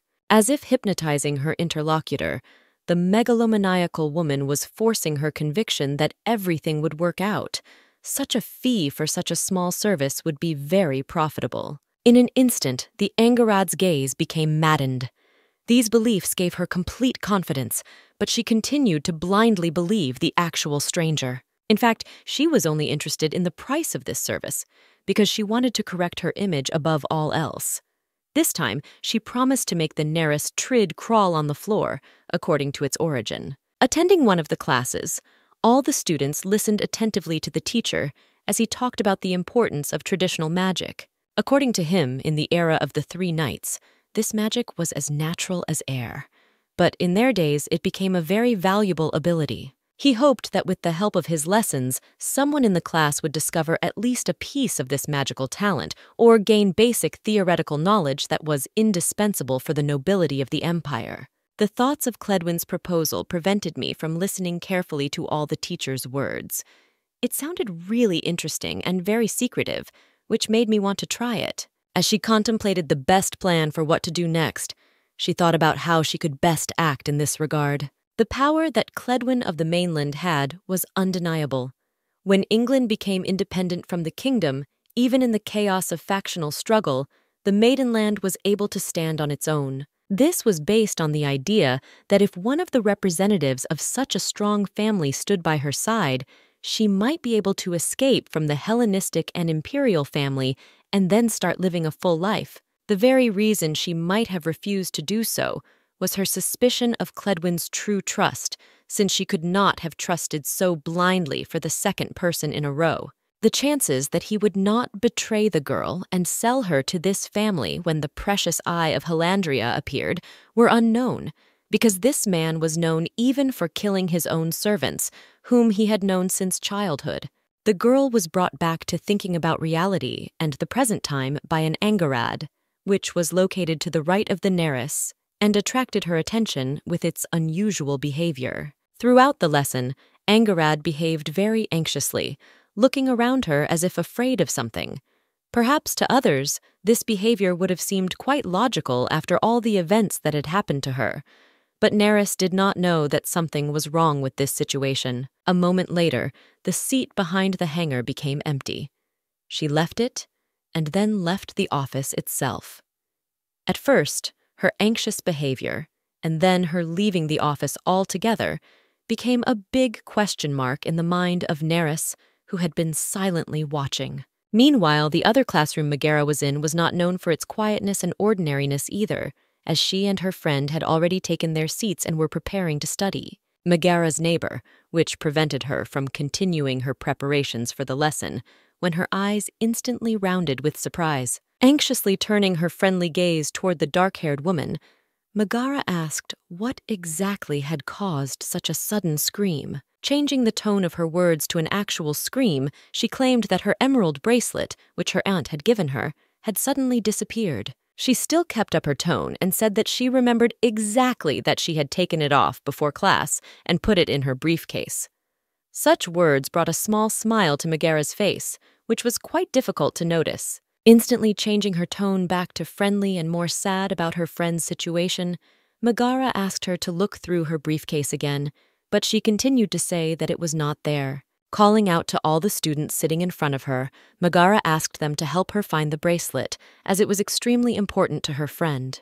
Ignoring this request, the Electo continued to stare intently at one of the desks, carefully examining it. At one of these desks sat an angel, who lowered her head to the table with her hands on either side, as if to hide it from the light. A moment later, the teacher entered the classroom and noticed that some of the students were fidgeting around their seats, so she decided to ask the girls what exactly happened. Noticing that bitter tears began to appear on Rhiannon's face, the woman tried to calm her down, asking if she was really sure that she hadn't forgotten to wear it. In addition to Rhiannon, Megara also looked worried, confirming that she had seen the girl put it in her backpack before the start of class. Sighing loudly, the teacher realized that they would not be able to start this lesson without the missing item, so she decided to encourage everyone around them to search all the places around their desks. Electo noted that the search had been going on for quite some time, but they had not been able to find the bracelet.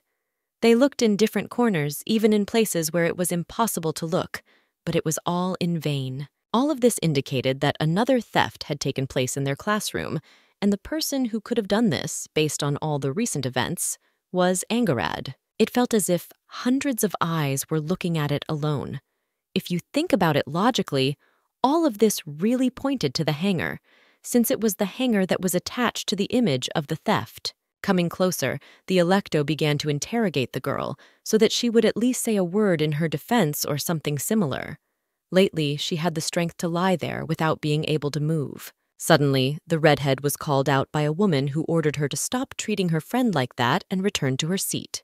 Neris and Diane, who had missed all the major events, suddenly entered the office, and now they could only enjoy the aftermath. Neris already had a rough idea in her head about the size and value of the emerald, so she understood why such a thing caused such a stir. After regaining consciousness and almost getting herself together, Rhiannon placed her palms on the desk and then stood up, offering one of the options for finding the bracelet. She said that in her grandfather's house, in such cases, they always check the pockets of those who aroused the greatest suspicion. People could not be suspected for no reason, but looking at the situation from a logical point of view, there was no other option. The teacher did not want to create an even bigger conflict by having to search all the students' belongings, but the situation just called for it. Objecting to the teacher's words, Megara decided to raise her hand and add some notes to this review. She thought there was no reason to search absolutely everyone. Since they were walking together, it was likely that the culprit was someone who left the classroom during practice. This list also included Angared 9, who left the class because she felt unwell, according to her, but after her earlier antics, everyone refused to believe her. Angarad had indeed been leaving many lessons lately using this excuse, but the children could not even imagine that it could be true. Suddenly, glancing back at the girls who had just returned to class, Megara said that Angarad was not the only one who left the classroom during practice, because it could have been Neris as well. Putting on a face of nonchalance and ordinary excitement, Megara apologized for pointing out the Neris so rudely. She by no means wanted to accuse someone who was completely uninvolved in the theft, but she also wanted to find out the real culprit. The looks of the other students in the class instantly ceased to be as friendly as they had been before Megara's words. Not wanting to get herself into any trouble, Neris nevertheless agreed with a friendly smile on her face. The teacher's face still looked very worried. After all, it's not every day that she goes into other people's briefcases and searches them. When asked to open her briefcase first, Neris let out a slight smile at the whole class, confident that they would not find anything there. For those who did not understand Neris at all, which is to say, for everyone, this situation was quite ordinary. She simply handed the teacher her briefcase, which at first glance did not even raise any doubts. Among all the contents of Nerissa's briefcase, the desired bracelet was not found, so she had to return to her seat while the Megara pondered how this could have happened. Her plan was flawless as always, but the Neris still managed to beat her and play it to her advantage, causing her to think even more about the Neris's awareness in a similar situation. Angarad was next on the list of suspects. The girl was shaking with fright, realizing that she could have been set up again and the bracelet planted on her. All the students' eyes were intently directed toward the potential thief, and everyone knew that if it wasn't her, the bracelet had magically disappeared. Trying to convince herself first and foremost, the girl went on and on and on about how she really didn't steal the bracelet, but her image was too weak to convince everyone. The woman, who sincerely believes in her innocence, hoped that the whole situation was a big mistake and that Rhiannon was probably just mistaken. The girl's hands trembled uncertainly as she handed the teacher her briefcase, hoping only that this bully, who was trying to make her look like a thief, would eventually calm down. Silently checking the contents of her student's briefcase, the woman noticed only school supplies, which she had noticed many times before on the desk of the Ankarad. Suddenly, her face took on a certain sadness and surprise as she saw something she hadn't expected or simply hoped not to believe. Holding the same emerald Rhiannon bracelet in her hand, she did not want to believe that it was not a coincidence until the last moment. At first, not fully realizing the situation, Angarat herself wondered what exactly he was doing in her portfolio. After a moment, her face was no longer so calm and she had to really panic. She tried to refute all the thoughts that had arisen in the minds of everyone in the office, but her loud tone only confirmed her possible guilt. The undeniably piercing gazes of all the students present were directed toward Angarad.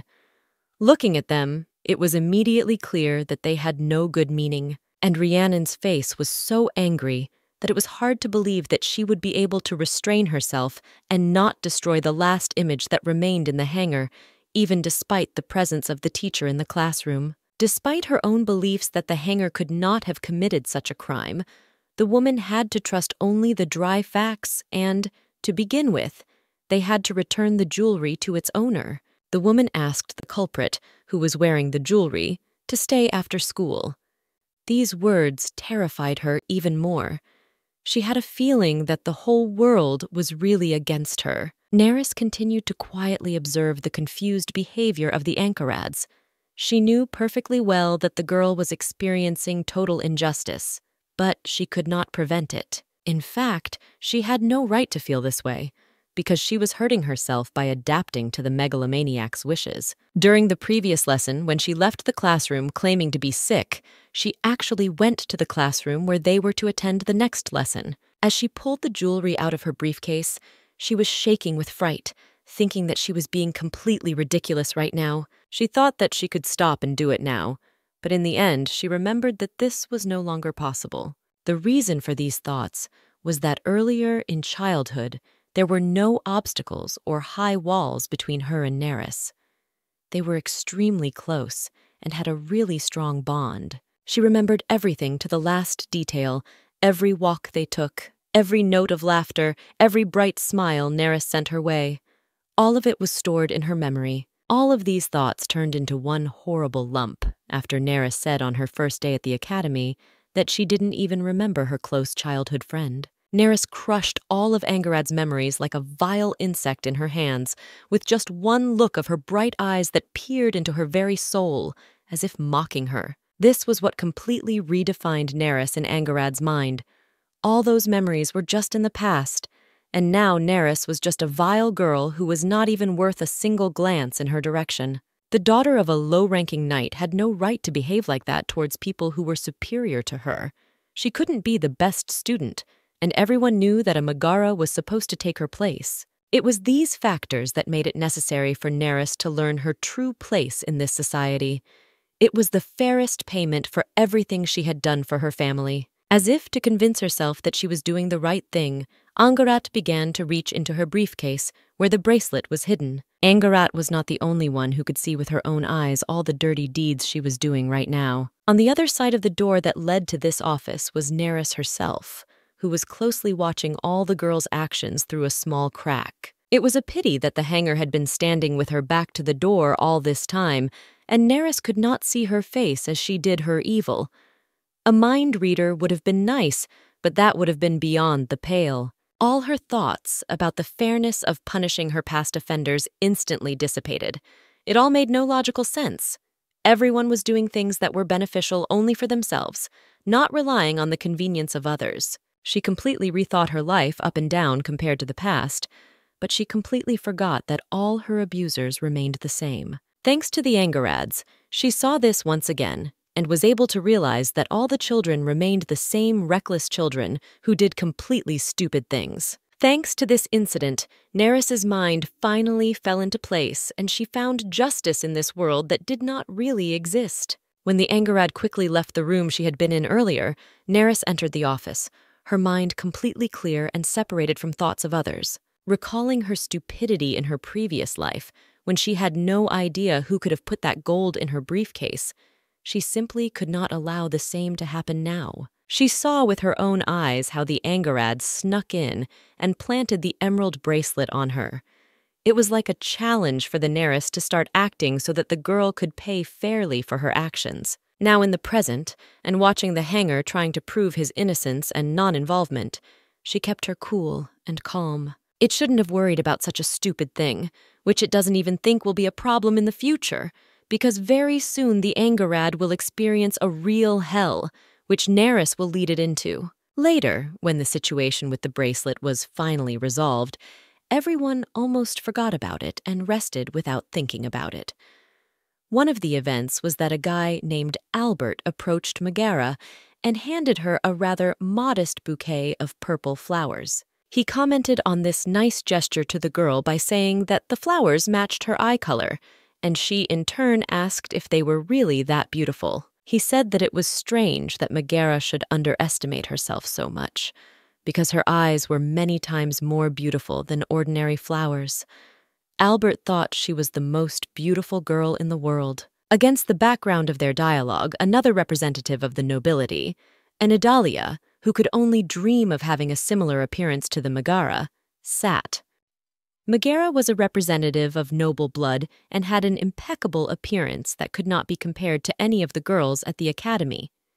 It was this that made the poor girl think that Mr. Nelson would choose her among all the girls. This was the most logical thing to do, since aristocrats of high status usually chose women from families of the appropriate level as their wives.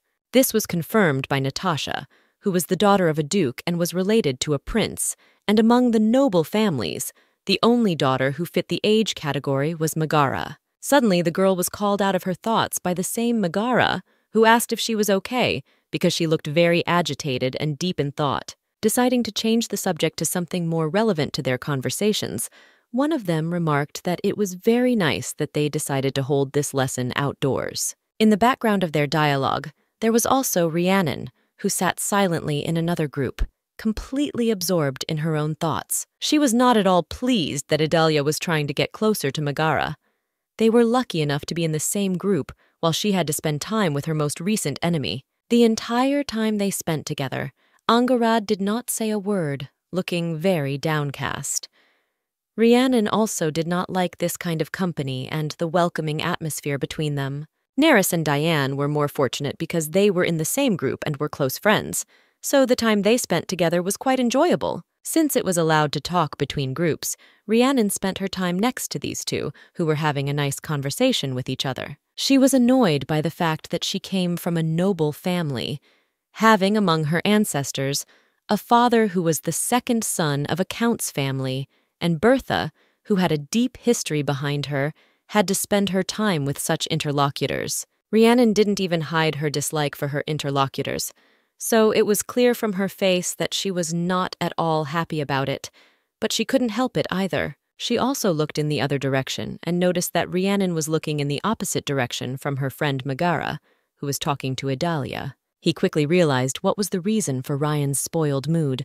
Neris didn't want to sit idly by. The teacher, who was teaching the lesson outdoors, told the girls to try to practice the social etiquette they were studying in his class. Suddenly, the blonde girl was called out by a familiar Rhiannon voice, so she was quickly able to tune in to defend her side. Looking down at the girl, Rhiannon remembered that Nerys had previously claimed to have been trained in etiquette. Deciding to play the fool, she pretended to be completely untrained in etiquette, so she wanted to see an example from a professional girl like Nerys.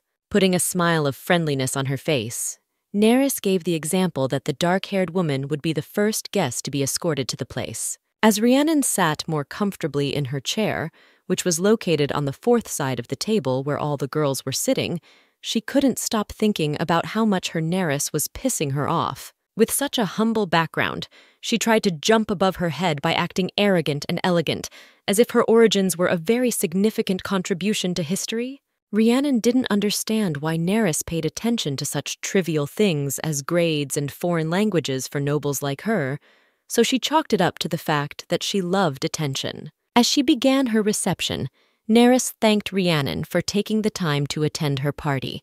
She really hoped that they both ached to enjoy the time they would spend within its confines. Pointing to a chair on the other side of the Ryan, Nerys offered to sit comfortably on it. With a wicked smile at the party hostess, Rhiannon said that, although she was the best student that everyone was praising, she didn't really think she was anything special. As I approached the new one, I noticed that the first guest was usually seated at the head of the table. The same head of the table was marked with the farthest place from the door. It was too embarrassing not to know such rules. Nerys agreed with Rhiannon's remarks, but noted that these rules apply only indoors, and that different rules should apply outdoors. In nature, it is customary to seat the first guest in a place that offers a good view, so Nerys suggested just that. Rhiannon remarked that Nerys was once again trying to jump in over his head, and that such rules probably did not exist because even she, who was the daughter of a count, did not know about their existence. Her friend came to Nerys's defense, saying that when their family had a party in the garden, only important guests took a seat at the head of the table, which they chose to sit in overlooking the best flowers. Such words make me feel angry and claim that such rules were specially invented by Diane's family because they were a family without history. These words really hurt Rhiannon Diane, who was already in a bad mood. She was about to reply to her, but was stopped by Nerys. The blonde girl suggested asking the teacher about this rule because he probably knew better, and he could just judge them. This proposal caused a look of surprise on Rhiannon's face and made her feel some tension, which gradually began to build up on her. A man named Lord Sheridan took a moment to approach the young ladies. He was surprised that the Nerys needed his help, but he was also pleasantly surprised by their interest in learning his subject. Changing the angle and shifting the responsibility to Rhiannon, Nerys said that it was she who wanted to clarify something with her husband, but she quickly began to recant her own words, as Nerys had misunderstood her. The man left their company a moment later, commenting that if they needed his help, they could call him at any time. Even after he left, Rhiannon's face took on a more angry emotion. The dark-haired girl commented that Nerys's behavior was very childish. She scolded her in a very harsh tone of voice, and she called the teacher. Suddenly, her friend stood up for her, confirming the truth of her words. When Rhiannon heard Diane's voice, she looked back without changing her expression. The green-eyed girl called her interlocutor a child because she did not want to admit her mistake and ask her teacher for help. In Rhiannon's opinion, such remarks were completely pathetic. It was as if they were mocking her, claiming that she had made a mistake, although in fact she realized that the meaning of their words was only to humiliate her. Now it was clear why Megara hated these two so much. Nerys was a strange and insolent quiet girl who tried to attract as much attention as possible, and Diane, in turn, was a spoiled girl who relied only on money. Such a picture made the imperial irritated Rhiannon even more eager to leave their company. Unexpectedly putting on a joyful smile, Nerys was able to greet the last guest of her party according to etiquette. Angarad, on the other hand, was not so pleased with the attention to her person, because after all the abuse she had suffered recently, she preferred to be quiet and invisible in companies. Nerys was pleased that Angarad had finally found time to attend her party and told her that she had saved the last seat of the entire table for her, so she had to take it. With every step that the last guest of her party took away from her, the atmosphere around the hangars took on deeper and darker shades. Suddenly she asked if Nerys hadn't planned and done everything. She had almost taken her seat, but this question had been bothering her a lot lately. Pretending that the blonde girl had no idea what she was talking about, she didn't even look back at the hangers. Raising her gloomy gaze, she asked if Neris was the person who had stolen Rhiannon's bracelet and put it in her backpack. These words could have been very dangerous, but the girl's image was already tarnished. Watching this picture, surprise and anger slowly reappeared on the dark-haired girl's face. She wanted to hear a clear answer from the Neris, although she was already convinced that the question from the Angarads was true. Continuing to mumble excuses under her breath, Angaranth claimed that her father was able to buy her clothes and school supplies, but Neris could not possibly have that kind of money, since the blonde girl wore the same clothes all the time and had no servants. All these factors pointed to her being the one who was able to steal the item. As she sat up, she realized that she was at a loss for words. The angry look in the direction of the hangers made her skin tingle and shiver. She did not understand why the Ankarad was performed in the presence of the victim.